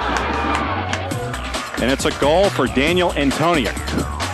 Antoniuk wasn't done on the day. He'd be rewarded for his efforts as NASL Player of the Week after this goal. One times it, again, past Ilias. Silverbacks backline nowhere to be found on that. Lots of space, lots of time, and Antoniuk makes no mistake about that. 2-0 at halftime. But in the second half... I'll see if he puts some air underneath it or line shot. Fairly line shot, headed out of there. But picked back up again, into the box, header, goal! Great job by Shane Maroney right there. Rafael Cox gets it back, slides it in, finds Shane Maroney, who makes no bones about it, puts it top shelf upper right corner. Silverbacks appear to be back in this one, but then watch this move by Mike Ambersley. 360 move, beautiful goal from a tight angle. Player of the Week nominee, no doubt. Fakes out the Atlanta defender, gets Ilias going the wrong way, puts it past him. It's 3-1 at this point. Kieran O'Brien with a nice corner, which Maroney would finish for a second of the game. Was too little too late for Atlanta, though. They remain winless on the season. 3-2 defeat at home in front of a sellout crowd to the Rowdies, who snap a 2-game losing streak. Welcome back to Clark Stadium for the second half. FC Edmonton against San Antonio. A 1-0 lead, the Pinto goal, the difference between the two teams as they start to come out back onto the pitch.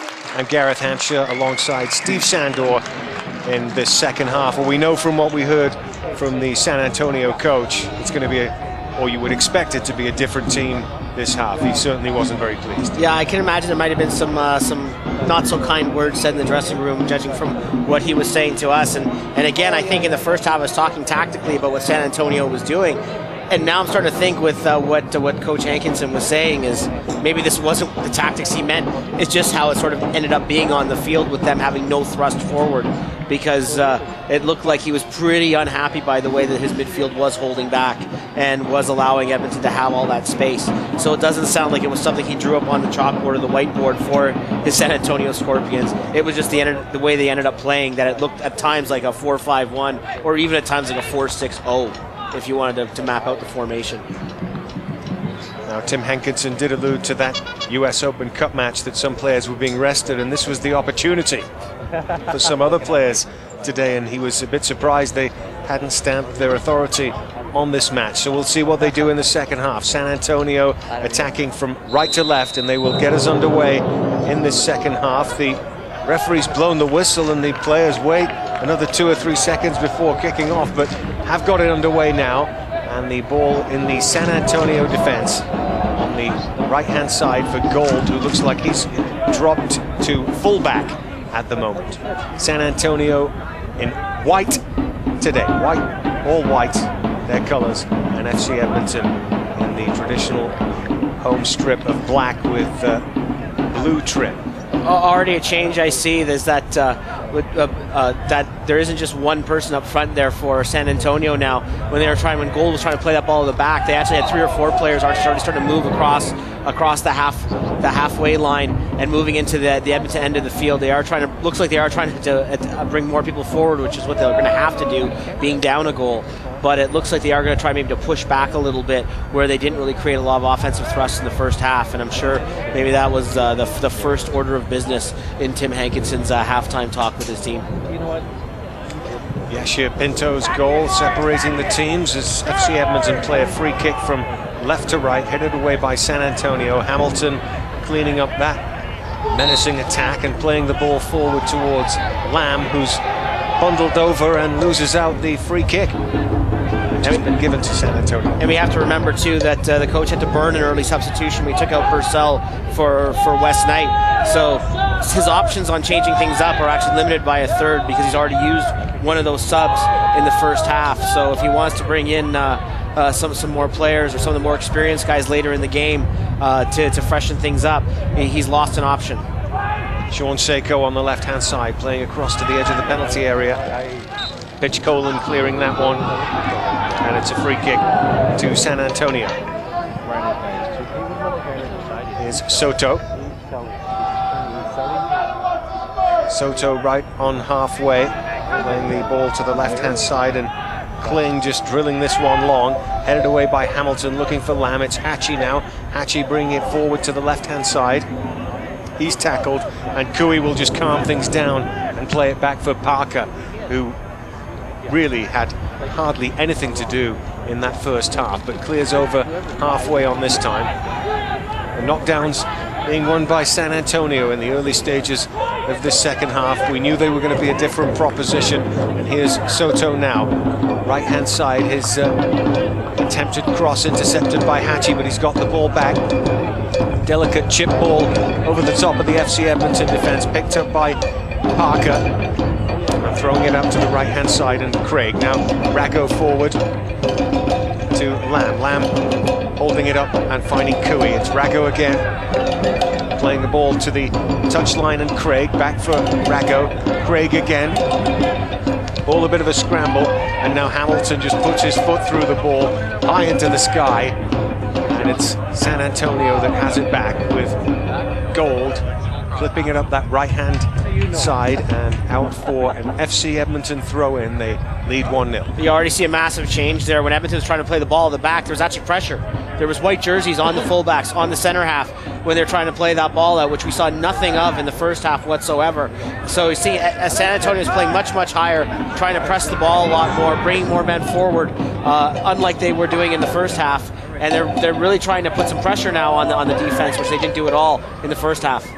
And Nunez playing a through ball there from left to right, diagonal ball from the breaking winger. It looked good, but just overhit. But certainly they've come out a much more hungry looking team in this second half. Yeah, you're actually seeing some white jerseys cross the halfway line, so that's an encouraging thing if you're a Scorpions fan, that you're seeing that the team is starting to move forward now, trying to get to some pressure, trying to not make it so easy for the fullbacks and to play the ball out of their own end.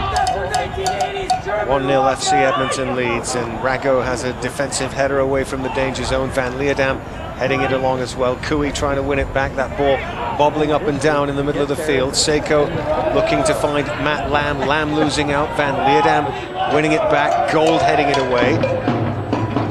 Dropping down in the midfield there, and it's Gold again. He's playing a nice little 1-2 to that ball up the right-hand side, but Hatchie winning it back. It's a slightly disjointed start to the second half. FC Edmonton just struggling to get back possession at the moment. Leading 1-0, and it's now with Seiko. Seiko playing it back for Van Leerdam. Now Matt Lamb. Lamb playing a lovely through ball for Pinto, just slightly overhit, and the goalkeeper making a decisive play, coming quickly off his line. Very good read there by Daryl Sattler. Doesn't hesitate there. Decides he's going to come out when he sees that ball played off Lamb's foot. If he hesitates, you're sure Pinto's going to run onto that and have a real good scoring chance. And that's good keeping, to anticipate that play and to not hesitate. Sometimes hesitation is so much what kills a goalkeeper in situations, not coming out for crosses, not coming out on through balls. But in that case, Sattler read it very quickly and made a decisive move. Well, we know Matt Lamb's got that killer pass in him, and very nearly released Pinto one-on-one, but very well played by the San Antonio goalkeeper. And they have possession now on the left-hand side. San Antonio trying to claw their way back into this game. They trail 1-0. It's Soto. He's 40 yards from goal. Central position. Seiko takes it away from him easily. Plays forward to Van Leerdam, who wasn't quite on the same wavelength, but Pinto is trying to pick up the scraps on the edge of the area. San Antonio getting it clear. It's on the halfway mark again for Seiko. He's found Lamb. Lamb's got 2 men on him, appealing for a free kick that he was caught in the middle of a sandwich there, but not given by the referee, and it's with Rago again. Rago looking for another free kick, this one against Craig. It's been claimed. Again, the referee just waving play on. 1-0 FC Edmonton lead. Cooey playing a ball to Van Leerdam and escaping a late sliding tackle. It's on the left-hand side for Lasson. This is a bit better from FC Edmonton in the second half. Their best spell. Seiko's low cross in. It's going to be dealt with well, but almost won back on the edge there by FC Edmonton, but a chance for San Antonio to clear. With Gold up the middle of the field, there's more room there at the moment for Cooey. Cooey will play a pass to the left wing again, and it's Sean Seiko back in field to Cooey, and now Hamilton chasing forward past halfway, and Craig on the right hand side. FC Edmonton attacking the goal to our right. Craig tries to pull a trick, but he's beaten by 2 men who were teaming up on him there.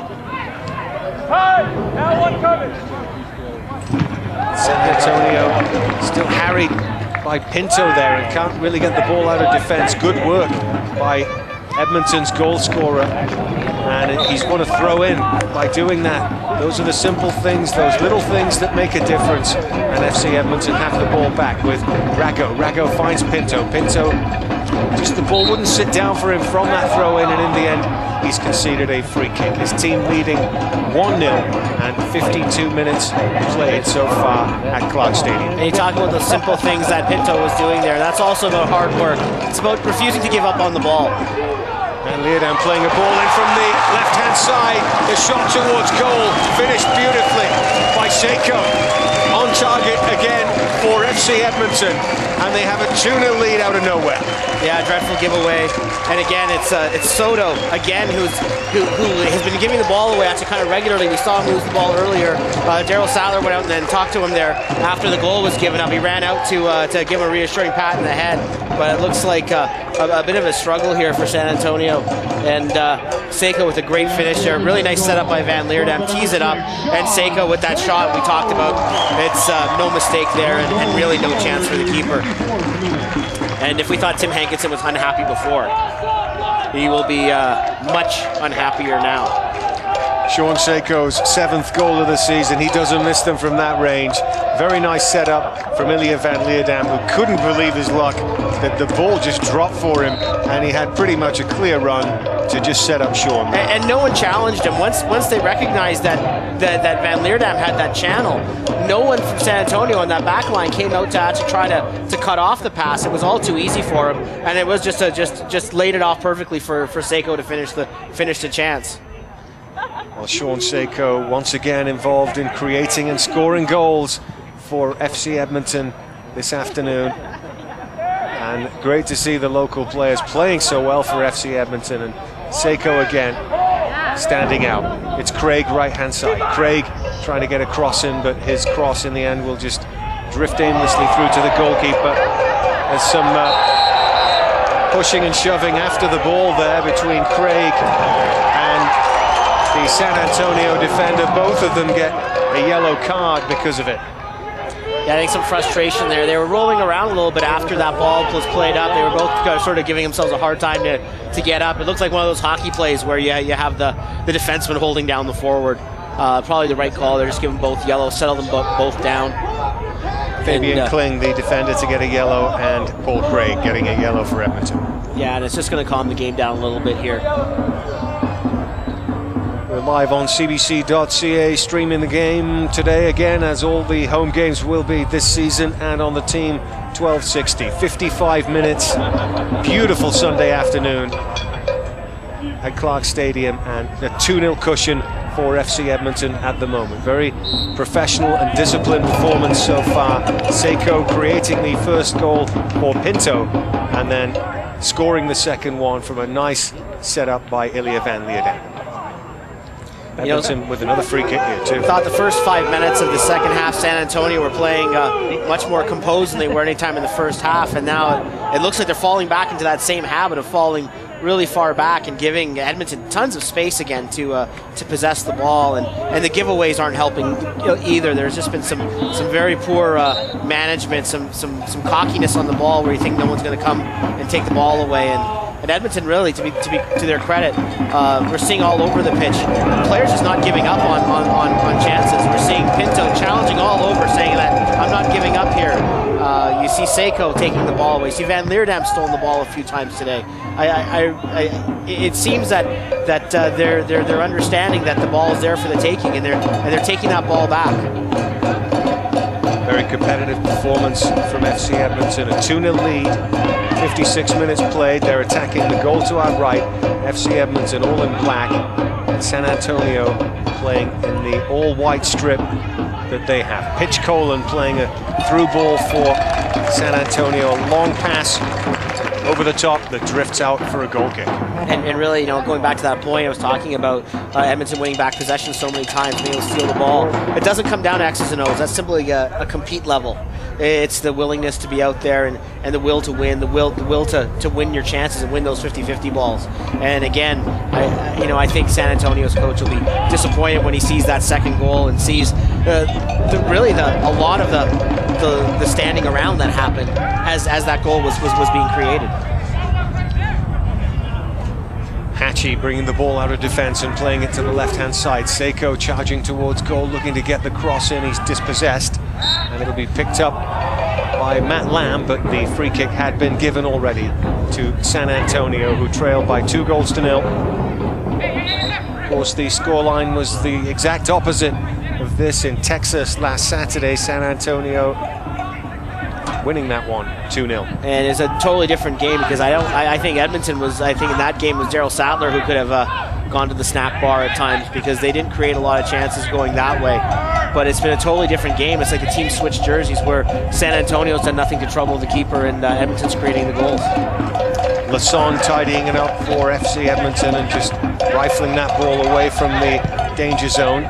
It's in the midfield area again. And a ball over the top, but that's offside. Nunez playing it over the top of the FC Edmonton defense, but the flag straight up, the whistle goes. And a free kick for FC Edmonton.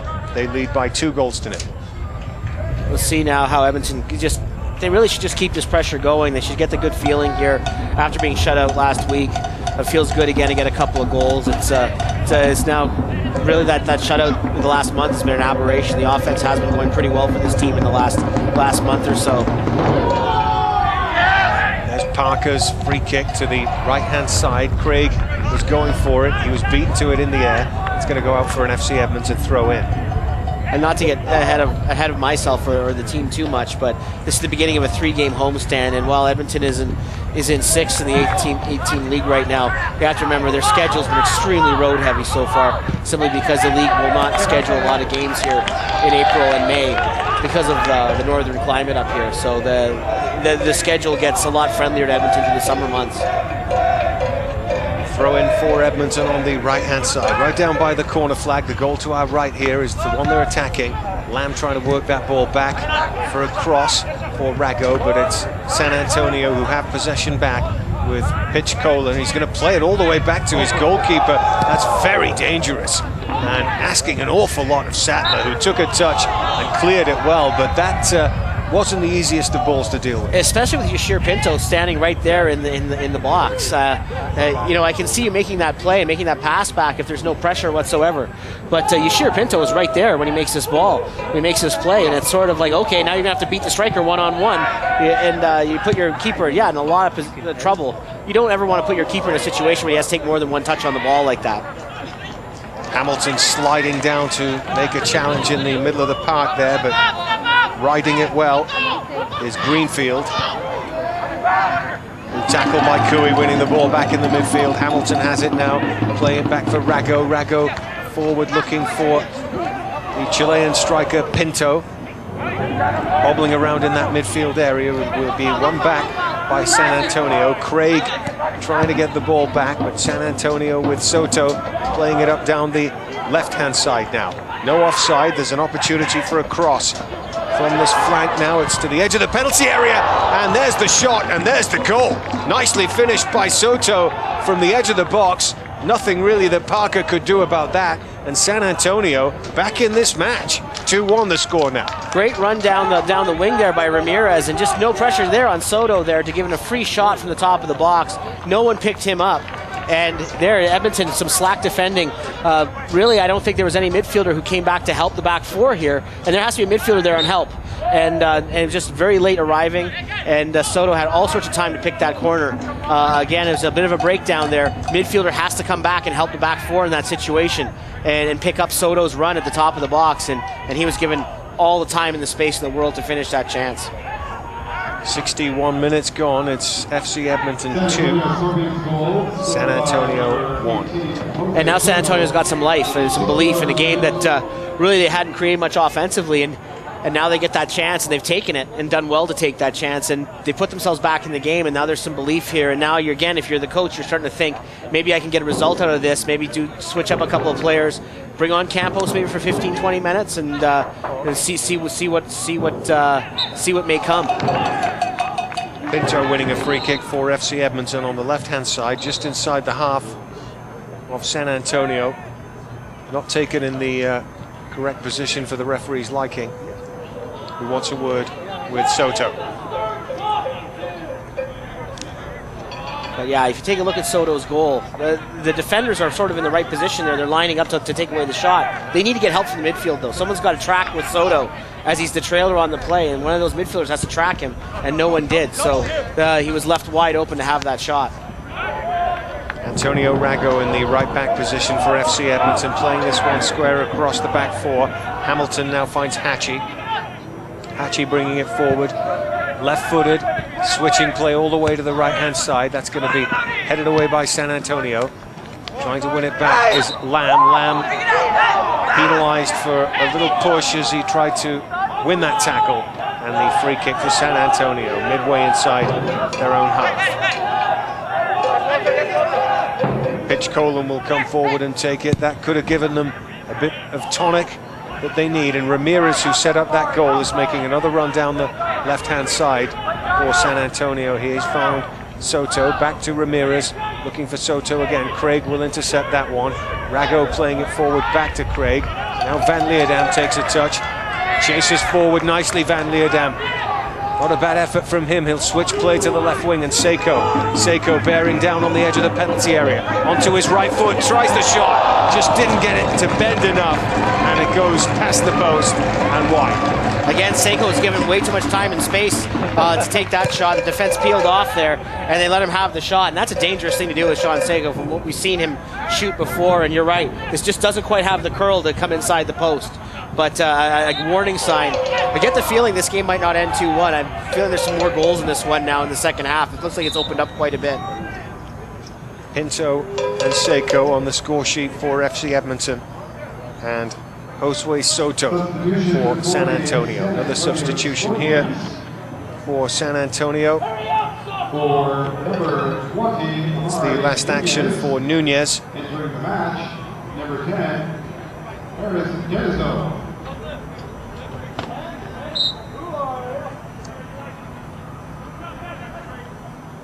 Dennison's come in for him, yeah. Yeah, Dennison's, it's an interesting story. When he played in the Netherlands, his coach was none other than Harry Sinkgraven. So for players who are familiar with his coach and vice versa. So there's a relationship that goes back there between the two players. I mean, the two players and coach. FC Edmonton not quite able to clear the danger from the edge of their own penalty area here. San Antonio pressing down the right-hand side. Good situation for them here as they try and get the cross into the far post. Not very many white shirts in there, though. And Paul Craig, the man who makes the clearance. Out it goes for a throw-in to San Antonio. Kling takes it quickly, and Soto to Ramirez again. This is a much better effort by San Antonio this second half. And they're right back in the match.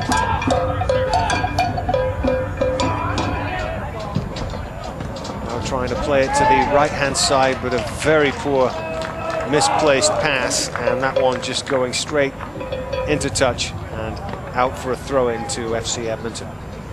And even though Seiko had that chance there a couple of minutes ago where he just put it outside the post, you still feel that San Antonio's just got a charge out of that goal, pushing up again forward, got some life. And that's what happens when you switch off just for a second in this game, you get punished. And Edmonton switched off there, and they allowed San Antonio a fairly clear-cut chance. They converted, and now they've breathed some life back into their opponents. Gold on the right-hand side. Good break forward by him for San Antonio. They're attacking the goal to our left. There's no offside here, and Parker down at the feet of the forward makes a very brave challenge and gets back up and does well to keep his team with a 2-1 advantage. And it's Lamb now at the other end, making a run from the right-hand side. Infield to Craig. Craig's got support from Van Leerdam, and wider than him was Seiko, but the ball hit the back of Van Leerdam and didn't find its target. Lassonde has won it back, though, for FC Edmonton. It's with Van Leerdam now, along the deck to Craig. Craig wide to the right, crossing chance maybe for Pinto. Pinto trying to work it through again for Craig, but San Antonio with Ramirez will get the ball clear down the left-hand side. Whistles up for an offside flag there, though, and FC Edmonton will get a bit of a breather, and another yellow card shown to, this time, Jonathan Greenfield, probably for something that he might have said there, I think. Yeah, I think there's a little bit of dissent there, and going back to where Ramirez is bringing that ball up before he's threaded that ball through on the offside. Again, you look at Yashir Pinto, stuck with him for about good 20 yards running back. It's not always something that we see from strikers, is the ability to run back and stay with the ball and try to win that ball back. And it's nice to see Pinto today, the kind of work rate that he's put in, not just in terms of scoring a goal, but in terms of trying to win the ball back and trying to just be a nuisance up front. I think he's done a very good job, and I've been really impressed with the effort level that he's brought today. Yeah, worked very hard, chasing down loose balls, looking to get blocks in. Good effort by Pinto, and a good goal earlier. He's on the score sheet, as is Seiko, and it's 2-1 to FC Edmonton. We're live on the Team 1260 and streaming the game live on cbc.ca/Edmonton/soccer. We're approaching the last 20 minutes of this match. Gareth Hampshire and Steve Sandor live from Clark Stadium. 2-1 to FC Edmonton as Rago takes the ball down on his chest. Infield for Cooey.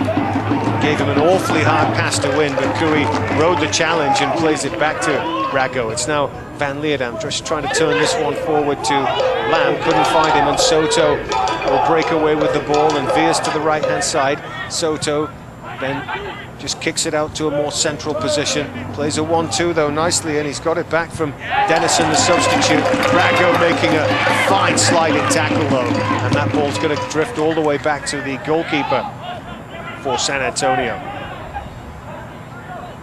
Like to see that right after that Rago went into that challenge with Dennison. They were both down for a second. They both shook each other's hands, helped each other up. Good to see that. Good sportsmanship. No complaining, no looking to the official. Just get on with it. Realize it was a good 50-50 challenge and move on. Yeah, the game played in good spirit today. It's with Craig again. Craig, who's done well, getting a chance to play in the team today. Pinto goes down under another tackle. There's another yellow card, this one for Pitch Colin, and a free kick about 30 yards from goal for FC Edmonton here. And I guess now the question is going to be, is Sean Seiko going to shoot, or is he going to cross with this? Is he going to try to lob it in? And a little bit of a late challenge there on Matt Lamb coming through from behind. So that's probably where the yellow card comes from. But we'll see here if Seiko's going to square to shoot, if he's going to square it across. Paul Hamilton, if there's a cheat on this, is cheating up with the strikers to get ahead on this. So it maybe looks like he will try to chip this one into the box. When you see Paul Hamilton move up from his defensive position right up to the top, he is the best header of the ball on the team. So that could be a sign that this one is going to be popped up rather than driven on goal. Hatchie is up there too. The doesn't look 10 yards away, but here's the strike from Seiko. He's gone for goal, and it's just pushed over the top by the goalkeeper. That was a thunderous strike, and bang on target. It was just dipping under the crossbar. Yeah, I guess that was all just a decoy, because that was a heck of a shot, and actually a heck of a save from Daryl Sadler. Shapes his body well to punch this over the bar, and that was labeled. That was going right underneath the crossbar. And again, we're seeing Sean Seiko display that I'll shoot from anywhere, and it's actually pretty good when I shoot from anywhere because it's the right choice most of the time. And from 30 yards out, Daryl Sadler was tested there, and he made a fantastic save. Seiko's corner from the right-hand side hits Craig. It was a great chance for him. He probably wasn't aware of it. May have been unsighted with men crowding in front of him there, but it's another chance on the right for Seiko to put it across. Nice curling ball into the far post. Pinto cycles up to try and bicycle kick it, but in the end doesn't get off the ground because it just didn't drop for him, and San Antonio can clear it. It's with Gold. We'll play it back to his goalkeeper, Willie. He'll check and just get it away from Pinto again, who's putting the pressure on. And they play it down the right-hand side, looking for the substitute, Dennison, and he manages to get across into the penalty box, and Rago will play it back for Parker, and again, wasn't the best back pass in the world, but Parker got rid of it, and it's with Seiko. Wide to the right, and Paul Craig. Craig has support from Rago. Rago back to Craig, midway inside the San Antonio half, trying to twist and turn and get past his man. He's got past one, but can't beat two. And Ramirez on the left-hand side, a bit of a naughty challenge after he'd lost the ball there, just kicking out at Antonio Rago, and a substitution's going to be made. I'm not sure the official actually saw that, but that's the last of the action from Craig.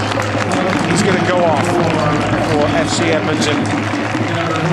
Probably a smart move too. He's on a yellow card. You're up a goal. You don't want to take a chance that a silly challenge can turn into a red and put you down a man. It looks like Kenny Cacheros is coming in.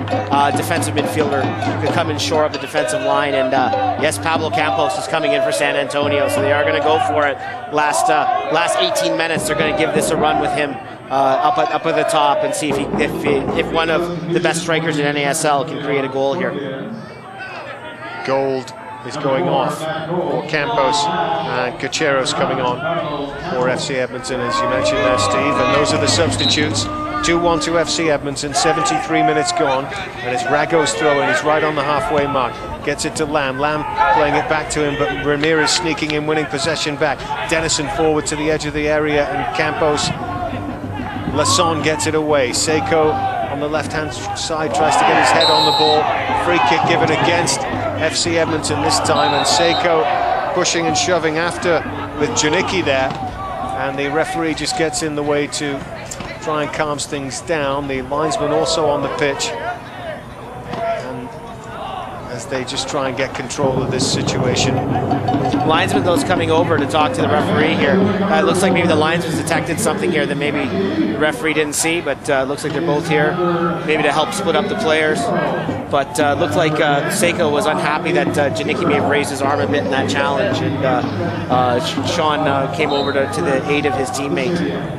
But making a point here that Canada unfortunately lost Josh Simpson long-term over the last week with his broken leg and ankle in the national team, and I wonder, with that spot being open, and I know it's unusual to pick a second division player for the Canadian national team, but with Sean Seiko's ability to shoot and his ability to play on the wing or in the middle, if maybe that's the player they should bring in and have a look at in the national side as a fit, simply because of his ability to play outside, simply because of his ability to shoot the ball and bring some offense to the team. I can't imagine, even if you bring him as a depth player, that would be a bad move for this team. They're playing in Toronto next week. It's not a bad trip for him to make. And, you know, maybe that's my plea to Stephen Hart. If you're going to fill that 23rd spot on the roster to replace Josh Simpson, maybe make it Sean Seiko. Dennison chasing through the middle, away by Hatchie, and Cooey heading it along. Only 2-1. San Antonio just with a little bit more of an attacking pep in this second half. Hamilton conceding a corner here. They've got one, a left wing corner. This is a good opportunity for San Antonio. This is where they can make that height advantage that they have over Edmonton count. A good brave block there from Paul Hamilton on the cross from Ramirez, so I think he's actually picked up his game quite a bit in the second half. But we'll see here how it's going to come on the corner. Dennison's corner to the far post. Parker goes up and makes another very strong play. Safe hands there by the FC Edmonton goalkeeper. And you know, you don't want to belabor the point too much, but in a situation like that, that's where you know that Lance Parker has to be brave. And you know, you think back to a year ago, it's a similar play where he had that break of the arm. That's where the goalie's got to get over that mental hurdle coming back from that injury, of going up for a similar ball like that and being brave when the striker's coming up right on top of you. Lamb playing the ball back to Rago. Rago chipping it up down the right wing. Finding Cacheros. Cacheros just loses possession. Dennison playing it forward to Campos, looking to play it in back for Campos. Excellent sliding tackle.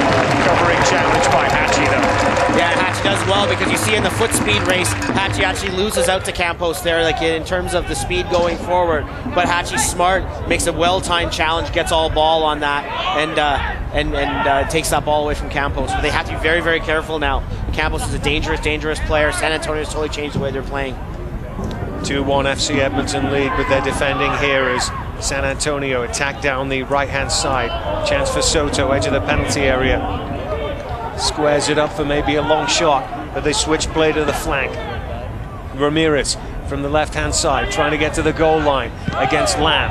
Cuts the ball back, and it's going to be cleared by Rago to the halfway mark, looking for Pinto. It's taken away from him and played to the left-hand side.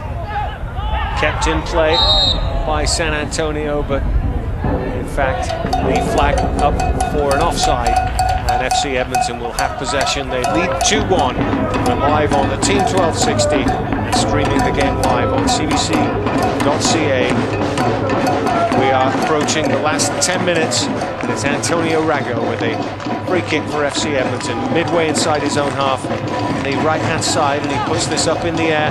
Pinto's the target. Pinto's beaten in the air, drops in the midfield, and Cooey gets ahead on it, and Lamb will now move forward with the ball. He's beaten one man, he's tackled by the second, but under pressure he gets a free kick.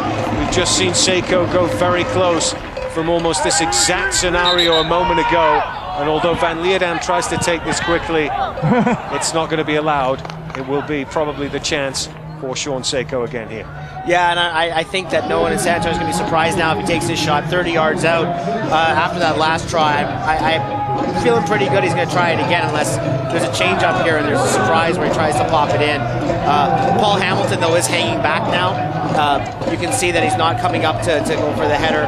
Hatchie's hanging back. They're obviously keeping their defenders back now, worried about the counter. So that even sets it up more and more that Sean's just going to hammer this some just over 30 yards out. 30 and a half yards. Just right of center. Sean Seiko takes it with the right boot, and it's just going to go over the angle this time. Those they always look closer in the game, but still just a couple of yards wide on that occasion. Yeah, not quite as stung as the last attempt toward goal. But again, you know, you're troubling the keeper. You're staying in that area, and again, it's not the wrong play for him to be shooting at all. That's something he's got to do every time, in my opinion. He's just too dangerous out there to be trying to pass that ball or trying to make a cross. He's got to be firing that towards goal anytime he's in within that 30 yards. Going into the last 10 minutes, and it's getting a bit ugly in the middle of the field there. Some pushing and shoving by Ramirez on the Edmonton captain, Cooey. The official's whistle has gone, but there's just a crowd of players midway inside the FC Edmonton half there. The players all in black and those all in white. They're being separated now to their various official sides of the pitch, but there could be some more cards shown when the dust settles here. You know, and I think this is what happens when you have two teams play each other in 2 consecutive weeks. Last week was a very physical game. As we said, some Edmonton players left the game with some bumps and bruises. Fabian Boer broke his nose. It was Ramirez that broke his nose with that challenge on him in the face, and Ramirez gets a yellow card here for jumping into the pile there and shoving Chris Cooey. But we'll have a look here at how this all started here. And it was Dennison there in the challenge with Seiko. Cooey and him go up together, and it looks like their heads clash. Dennison takes a swing at Cooey there, then he gets tripped up, Van Leerdam gets involved. A lot of chippy stuff in between there. Probably could have been more cards handed out if the referee really wanted to. But this is a situation, you got to talk to the teams, get them calmed down. And again, this is two teams playing each other back-to-back games. Some bad blood, 2 very physical games that we've seen so far. And really, I'm surprised that the way this game is going, I'd be surprised if this is going to finish 11 versus 11. Well, Ramirez deserved the yellow card because he actually had nothing to do with the original challenge and just came in to add his 2 penneth to it. Yeah, and you saw Dennison there. He was frustrated. He took a bit of a little swing there at Kui as he went by when he was getting up from that challenge. It's a tough tackling game, and right now the tempers are on edge for both teams. Again, you know, 10 minutes to go. There's still a lot of time left, and we've seen a lot of scuffles in the last 10 minutes or so. And again, I think a lot of this is boiling over even from last week in San Antonio as well. That's Steve Sandor. I'm Gareth Hampshire. We're live on the Team 1260 and CBC.ca. We're into the last 10 minutes now. FC Edmonton with a 2-1 lead at Clark Stadium. Play restarted from a drop ball and now from a throw-in from the right-back position for San Antonio. They play the ball down the right-hand side and win themselves another throw. Just inside the FC Edmonton half. They're attacking from right to left, San Antonio. And they've got a free kick now. This is menacing again. The free kick level with the edge of the penalty area. Dennison's going to take it. They've thrown pretty much everyone forward now, San Antonio. The last 8 minutes of the game. FC Edmonton having to hold their defensive nerve and concentration. In comes the ball, headed towards goal, and it's in. It's the equaliser, and it's finished by Janicki, who gets his head on it at the near post, and it's 2-2. You know, and again, that's the set piece, and that's been the Achilles heel for Edmonton all season long. Is the set pieces, the corners, the free kicks. We saw San Antonio score a goal like this last week when Ryan Cochran scored, and again, just a header. No one really marking him up front. He's going to win that battle, and again, Edmonton losing because they don't have the height to battle these set pieces. And really, a 2-0 game that they had well in hand in 60 minutes through this match has turned into a fight now to hold on to a point, and really has been a poor finish here from FC Edmonton after a very, very good first 60 minutes of this game. I think it was Pitch Colin got the final touch. Again, those white numbers hard to pick out in the penalty area. Yeah, confirmation, Pitch Colin getting the header, and a 2-2 scoreline, and all of a sudden the atmosphere just a little bit flat. And again, this is going to be something that FC Edmonton has to work on if they're going to want to move up the standings. The set pieces have been killing this team all season long, and their play on corners, their play on free kicks has got to improve. They're giving up too many goals, too many chances on these set plays. We can think back to the game against Minnesota, where Minnesota won the game here on a last-second throw, long throw. We can think of the goals they gave to San Antonio last week that Ryan Cochran scored on a free kick. We see another one on a corner here with Pitch Colin, or on a set piece with Pitch Colin. It's too much that Edmonton's not defending these plays, not getting tough, not picking up men, and just too many free chances the other team is getting. And this is really becoming the Achilles heel for this FC Edmonton team. Parker with the free kick for FC Edmonton, trying to play it to the left-hand side. It will go out for a throw-in. We're going to have about 5 minutes, plus probably a couple of minutes of stoppages. And FC Edmonton are going to make a substitution here. Van Leerdam's the man going off. Being replaced by Dominic Apon. So basically like for like there. Yeah, Dominic will give him a little bit more defensive strength than Ilya will. He doesn't have the offensive flair that Ilya has, so maybe a little bit more of a defensive move. But you know, I think Edmonton's going to have to go for this third goal and try to still get these 3 points. They're really going to feel like they've thrown some points out the window here if they don't come back. Hamilton heading away from the danger zone there. Soto getting the loose ball and playing it out to the right-hand side. Lassonde winning it, heading it forward towards Seiko. Picked back up, though, by San Antonio, away by Lassonde. Lassonde doing well to pick out Sean Seiko, who had a good attack going there, and the referee could have played an advantage, but did not.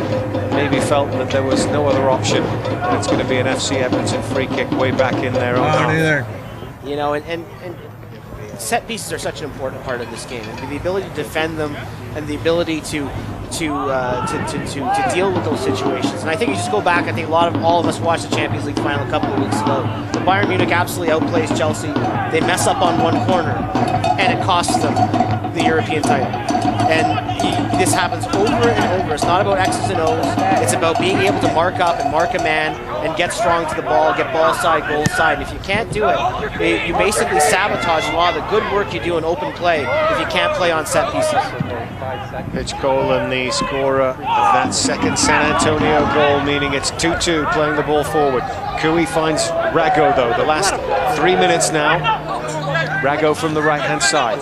Takes his time, now puts in the cross to the near post. Headed away by San Antonio. That ball's going to drift down by the corner flag. And will go out for a throw-in to San Antonio. 2-2. Just a couple of minutes left. The throw-in down the line. Controlled by Campos, who's making a break down the left-hand touchline. Showing a good stride of pace.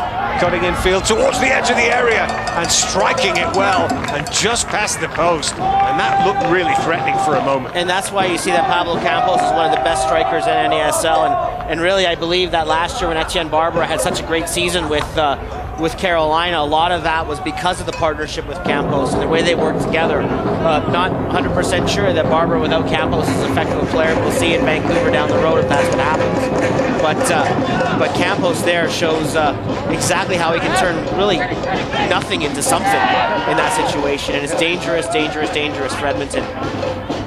Middle of the field, Cooey heading a ball back. Rago going to chase that one down. Pushing it forward down the right-hand side. Lamb has given this one away. And it's going to be with Fabian Kling. And Dennison's made a break towards the edge of the penalty area. They're saying he's tried to handle it. The Edmonton players, referee sees nothing wrong. And Apong, though, has loads of green grass ahead of him here. And lots of space, but he's not picked a good pass. He's given the ball away. We have seen quite a few unforced errors today. And that's another one that will cost FC Edmonton possession. Honestly, Harry Sincroft is going to be so disappointed with how FC Edmonton's played this last 20 minutes of the match. When you're dominating a game, you can't put in 60 or 70 minutes work. It's got to be 90, and they've really backed off in the last 20 minutes, and it's they opened the door for San Antonio to walk through, and really it's got to be a lot of disappointment here. Again, defending set pieces, but just giving now San Antonio too much time and space. Maybe what San Antonio was guilty of doing early in the game, Edmonton's guilty of doing now. It's 2-2 at Clark Stadium. Free kick for FC Edmonton from halfway, whipped up to the edge of the penalty area, cleared by San Antonio. Good firm defense by the visitors. 2-2 scoreline. Seiko this time trying to switch play to the right-hand side. But again, San Antonio clearing it easily. Dennison flicking it forward towards Ramirez, who got in behind the back four, but Parker comes out to clear the ball. Lamb, that's immaculate control on the thigh there, actually, from such a high clearance. But he has won himself a throw-in for FC Edmonton, and we've played almost 90 minutes, so FC Edmonton need to get moving if they're going to get a winning goal here. 2-0. He just really looked in such a cruise control position, and somehow San Antonio, you have to give them credit, have battled back into this and are level pegging now with FC Edmonton. It's Dominic Apong, middle of the park, playing the ball back to Hatchie and all the way back to Parker. Parker digging it out to the right-hand side, but Ramirez beats Rago to the ball, but he doesn't beat Hamilton. Hamilton finding Lamb. Lamb crossing halfway. I'm trying to play a through ball for Seiko, but he just sliced it slightly too far, and it's picked up by the San Antonio goalkeeper. We've played 90 minutes. It's time added on now. Let's see how much time is added on. He's only adding on 3 minutes. I'm a little bit surprised it's that little amount of time, considering the pushing and shoving matches we've seen and the cards that went out and the goals that were scored. I'm surprised it's as little as 3. Dennison playing a ball to the edge of the area for San Antonio. It's another chance for Cacheros to bring the ball forward. One of the FC Edmonton subs. It's found Lamb over halfway. Lamb cuts in field, but has played a rather loose pass couldn't pick out Rago. Hamilton winning it back again, though. Another full-blooded challenge, and really refusing to give in, Paul Hamilton. Ball over the top, Campos chasing. Parker gets out first to that one and clears it straight up the middle of the field. Hatchie heading it forward from the resulting rebound, and now finding Dominic Opong, who takes it on the chest and finds Lasson. Lasson just inside his own half. FC Edmonton attacking from left to right. It's with Lamb, edge of the penalty area.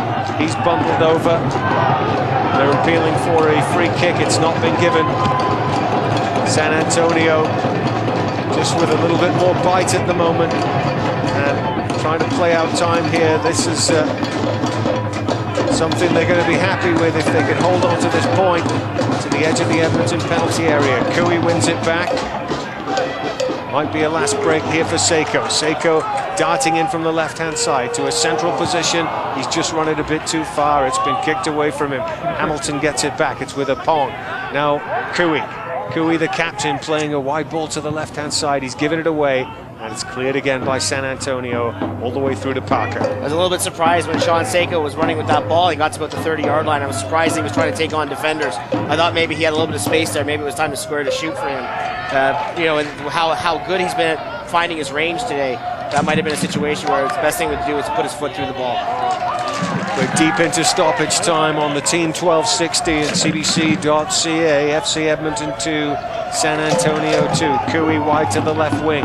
Seiko making a break to the penalty box there. Sean Seiko, but the pass couldn't find him. And it's going to be Sattler who will take as much time as he can with the ball inside of his own area here. He now picks it up and will bounce it a few times. Roll it out to the left-hand side here. San Antonio, left fullback's got about 30 yards of space. He's going to play the ball to the edge of the penalty area. Campos takes on 2 or 3. It's a good little mazy run by him, but Hatchie has got the ball back, and Hatchie makes a run to the halfway mark himself. He finds Pinto, holding it up well for Opong, who plays a lovely ball in behind the fullback to Hatchie. Hatchie appealing for a decision. The referee gives nothing, and that is the end of the play, and ending it in a very flat way for FC Edmonton with a 2-0 lead. Goals from Pinto and then from Sean Seiko, putting them in the box seat.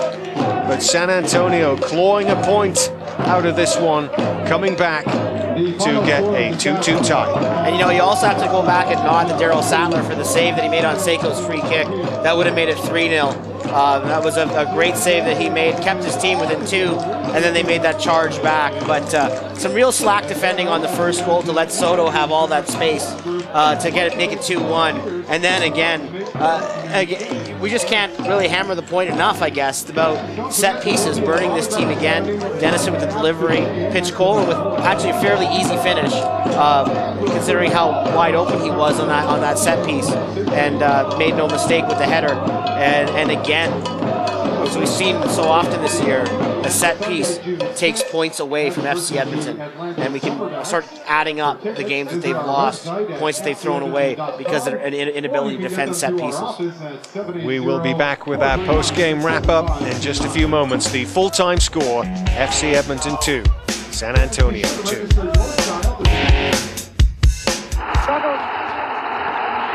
Danone ha portato in vantaggio a Igi al primo minuto del secondo tempo. نتيجة المباراة للأنزوري رأي آخر. Apolo Internacional da Alessandro apareceu para receber, já faz a ligação na direita, bom lançamento para Neymar. Tarasso était bien parti là, cette fois il n'était pas loin du tout. Mais de toute façon pour l'instant les gardiens choisissent. Ya lo hace, pierna derecha, directo al arco, golazo.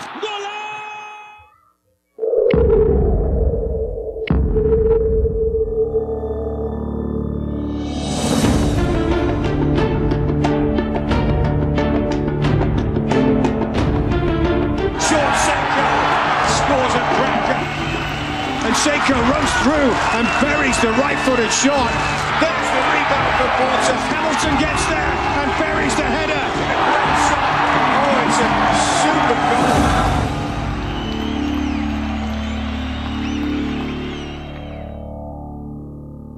Hunger is our planet's greatest solvable problem. Around the world, people everywhere are affected by hunger. Let's make a difference. Join us and help stop hunger. Text WFP Hunger to 45678 to donate $5 to the World Food Programme. Welcome back to Clark Stadium. A share of the spoils for both teams. FC Edmonton 2, San Antonio 2. Let's go pitch side to join the visiting coach again, Tim Hankinson. We talked to you at halftime. Tim, thanks for joining us again. Obviously, you wanted more from your team. What made the difference for you in the second half, do you think? Well, I think it was a volatile locker room that, guys needed to be shaken up and, play more aggressively, play with a greater determination to force their game on the opponent. I thought we did a better job with that in the second half. Our possession picked up. We had to take some risk when, the second goal went in against us, and we switched our system into more of a 4-3-3, brought in Hans Dennison, brought in Pablo Campos, and I think the momentum swing went our way, and it put us back in the game. And tell us how much you felt set pieces might be a threat for you, which turned out to be the equalizing goal there. Well, we certainly have a great height advantage over a lot of the teams in the league, and we had a goal just like that a couple of weeks ago with Ryan Cochran, so that was scoring that way builds confidence. Guys start sniffing that anything's possible when a call is made and you're going to get to put a free kick in the box. It was an awkward game because we're trying to manage legs for the Open Cup Tuesday, traveling tomorrow, and it was good that we rested some players, but again, it's hard not to put out your best lineup every game, and hopefully we don't have as tight a schedule in the future to have to do it again. A couple of games you've played with FC Edmonton in the space of a week now. What do you make of the look of the Edmonton team? Well, they're very consistent in their 4-3-3. The triangle in the midfield always presents a problem. We tend to play more of a 4-4-2, so we've got to always make some adjustments to make sure we don't lose from the numerical advantage in the center. The wing play keeps our backs pinned so that they can't get forward naturally like we'd like them to. But, a lot of the teams in the league are playing a 4-3-3, so we're seeing the same thing week in, week out, and I think you just get better at playing against it. Thank you again, Tim. All right, all the best. Thanks. That's Tim Hankinson, who joined us at halftime. Definitely wanted to see a big response from his team in the second half, and he certainly got it. Yeah, and again, he talked about the height advantage, and it was clear on the second goal. But you got that feeling that at any time that San Antonio late in the game had those set pieces in Edmonton's territory, that it was danger time for FC Edmonton, and sure enough, one of those chances did pay off. And was scored by Aaron Pitchcolan, who's going to join us from pitch side as well. And remember, we saw him in the NASL last season playing up here for Puerto Rico. He's back this time with San Antonio. Well played there, Aaron. Tell us what gave you the difference in that second half. Yeah, I think it was just a lot of heart. Wasn't a great first half from us, but we really came through in the second half and they got a result. We talked to your coach at halftime, and he didn't seem very pleased at all with the performance. Can you give us a bit of an insight into the halftime discussion there? Yeah, there was probably a little bit of yelling in the locker room. He definitely wasn't happy, but the guys really came through in the second half, and we made some changes, and it worked out for the best. And Coach talked about the height advantage that you have against quite a few of the teams. Just talk us through your goal, the set piece that got things tied up for you. Yeah, we try to do a good job of setting up set pieces, especially in training. So we work on that a lot. Hans just put in a great ball to the front post, and I was able to get ahead of my defender, and luckily it was on frame. And when those drop to you in those situations, the angles are never easy to judge. What's on your mind when the ball's coming at you like that, even when you've got that space? Yeah, I mean, you just try to keep it simple, just something on frame. Even if it doesn't go in right away, maybe the goalie will deflect it, or maybe it'll fall to a teammate. Now, you're obviously back with an expansion team, doing extremely well so far. What's been the secret for you this season? I just think it's just a good organization from top to bottom. Great ownership, good players, just good guys all around. So I think that translates on the field.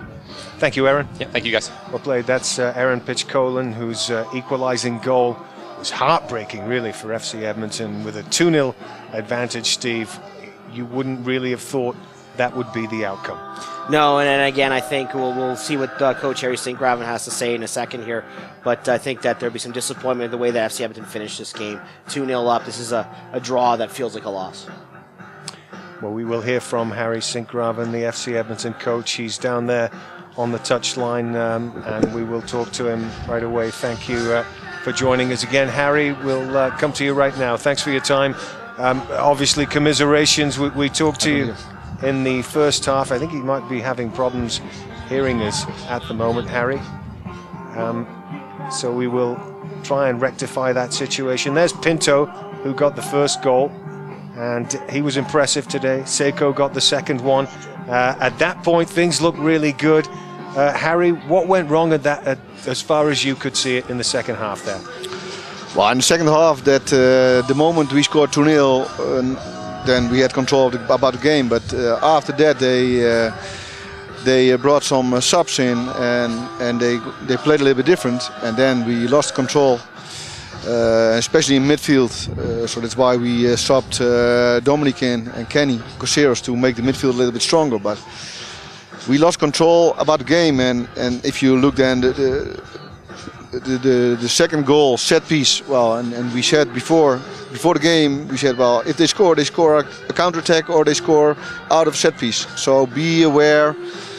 And yeah, one of the guys is not alert, and goal. And so, in spite of trying to drill that into your players, Harry, how concerned have you been about conceding goals from set pieces this season? Well, till the last week we had 2. Before that, I don't know exactly, but especially the last week, two goals out of set pieces, and that's not good, of course. What does this do for confidence? Things look really good at 2-0. The crowd was right into it, and it finished a little bit flat. What will your message to the players be now? Well, it's 3 ways. It's a mental thing. So okay, you're disappointed 2-0, and then they score 2-1, 2-2. So it's a mental thing. So that's 1. 2, it's also a tactical thing. So organize it well. So in the field, if you see that they're going to play a little bit different, then organize it quickly. And we didn't do that. And yeah, and then you're asking for troubles, right? Thank you again, Harry. Okay. That's Harry Sinkgraven. He'll be bitterly disappointed at this one today. He's seeing his team lead 2-0, and you can see there he, I think, expected much more in the second half. Yeah, and I guess he talked about the unhappiness when San Antonio went to that 4-3-3, when they brought in Campos and they brought in Dennison, and he was frustrated at Edmonton's inability to adjust in time. And again, set pieces, he said 2 in the last 2 weeks, but I think we go back to the Minnesota game and we go back to some of the road games, we can count quite a few more goals on set pieces that this team has given up. Let's go back to pitch side and join Sean Seiko. When his goal went in, things looked pretty good. Sean, thanks for joining us. Just tell us where things went wrong after that. Yeah, I mean, we got a little bit defensive. We can't do that. I mean, we got a young squad, and we got to learn from this exactly what we did. We went up 2 goals, and usually you get the third one, and it's over. But they always say the two goal lead is probably the worst one, because they get one and then they're putting all the pressure on. So it's definitely something we got to learn from, and we're obviously disappointed. But I mean, we still got a point, I guess.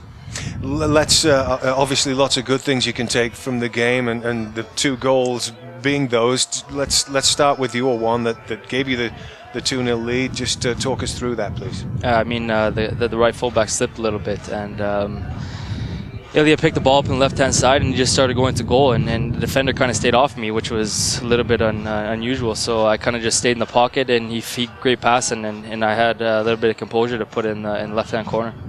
And prior to that, the first one, a nice little ball by you to pick up Pinto. Talk us through that one. Yeah, I mean, that was something we were working on in training. We need to get balls in the box and try and get them on their heels. And you know what?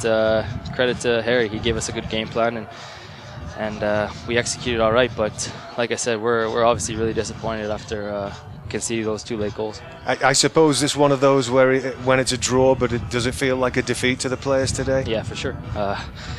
You're definitely in the driver's seat, and we give up 2 late goals like that.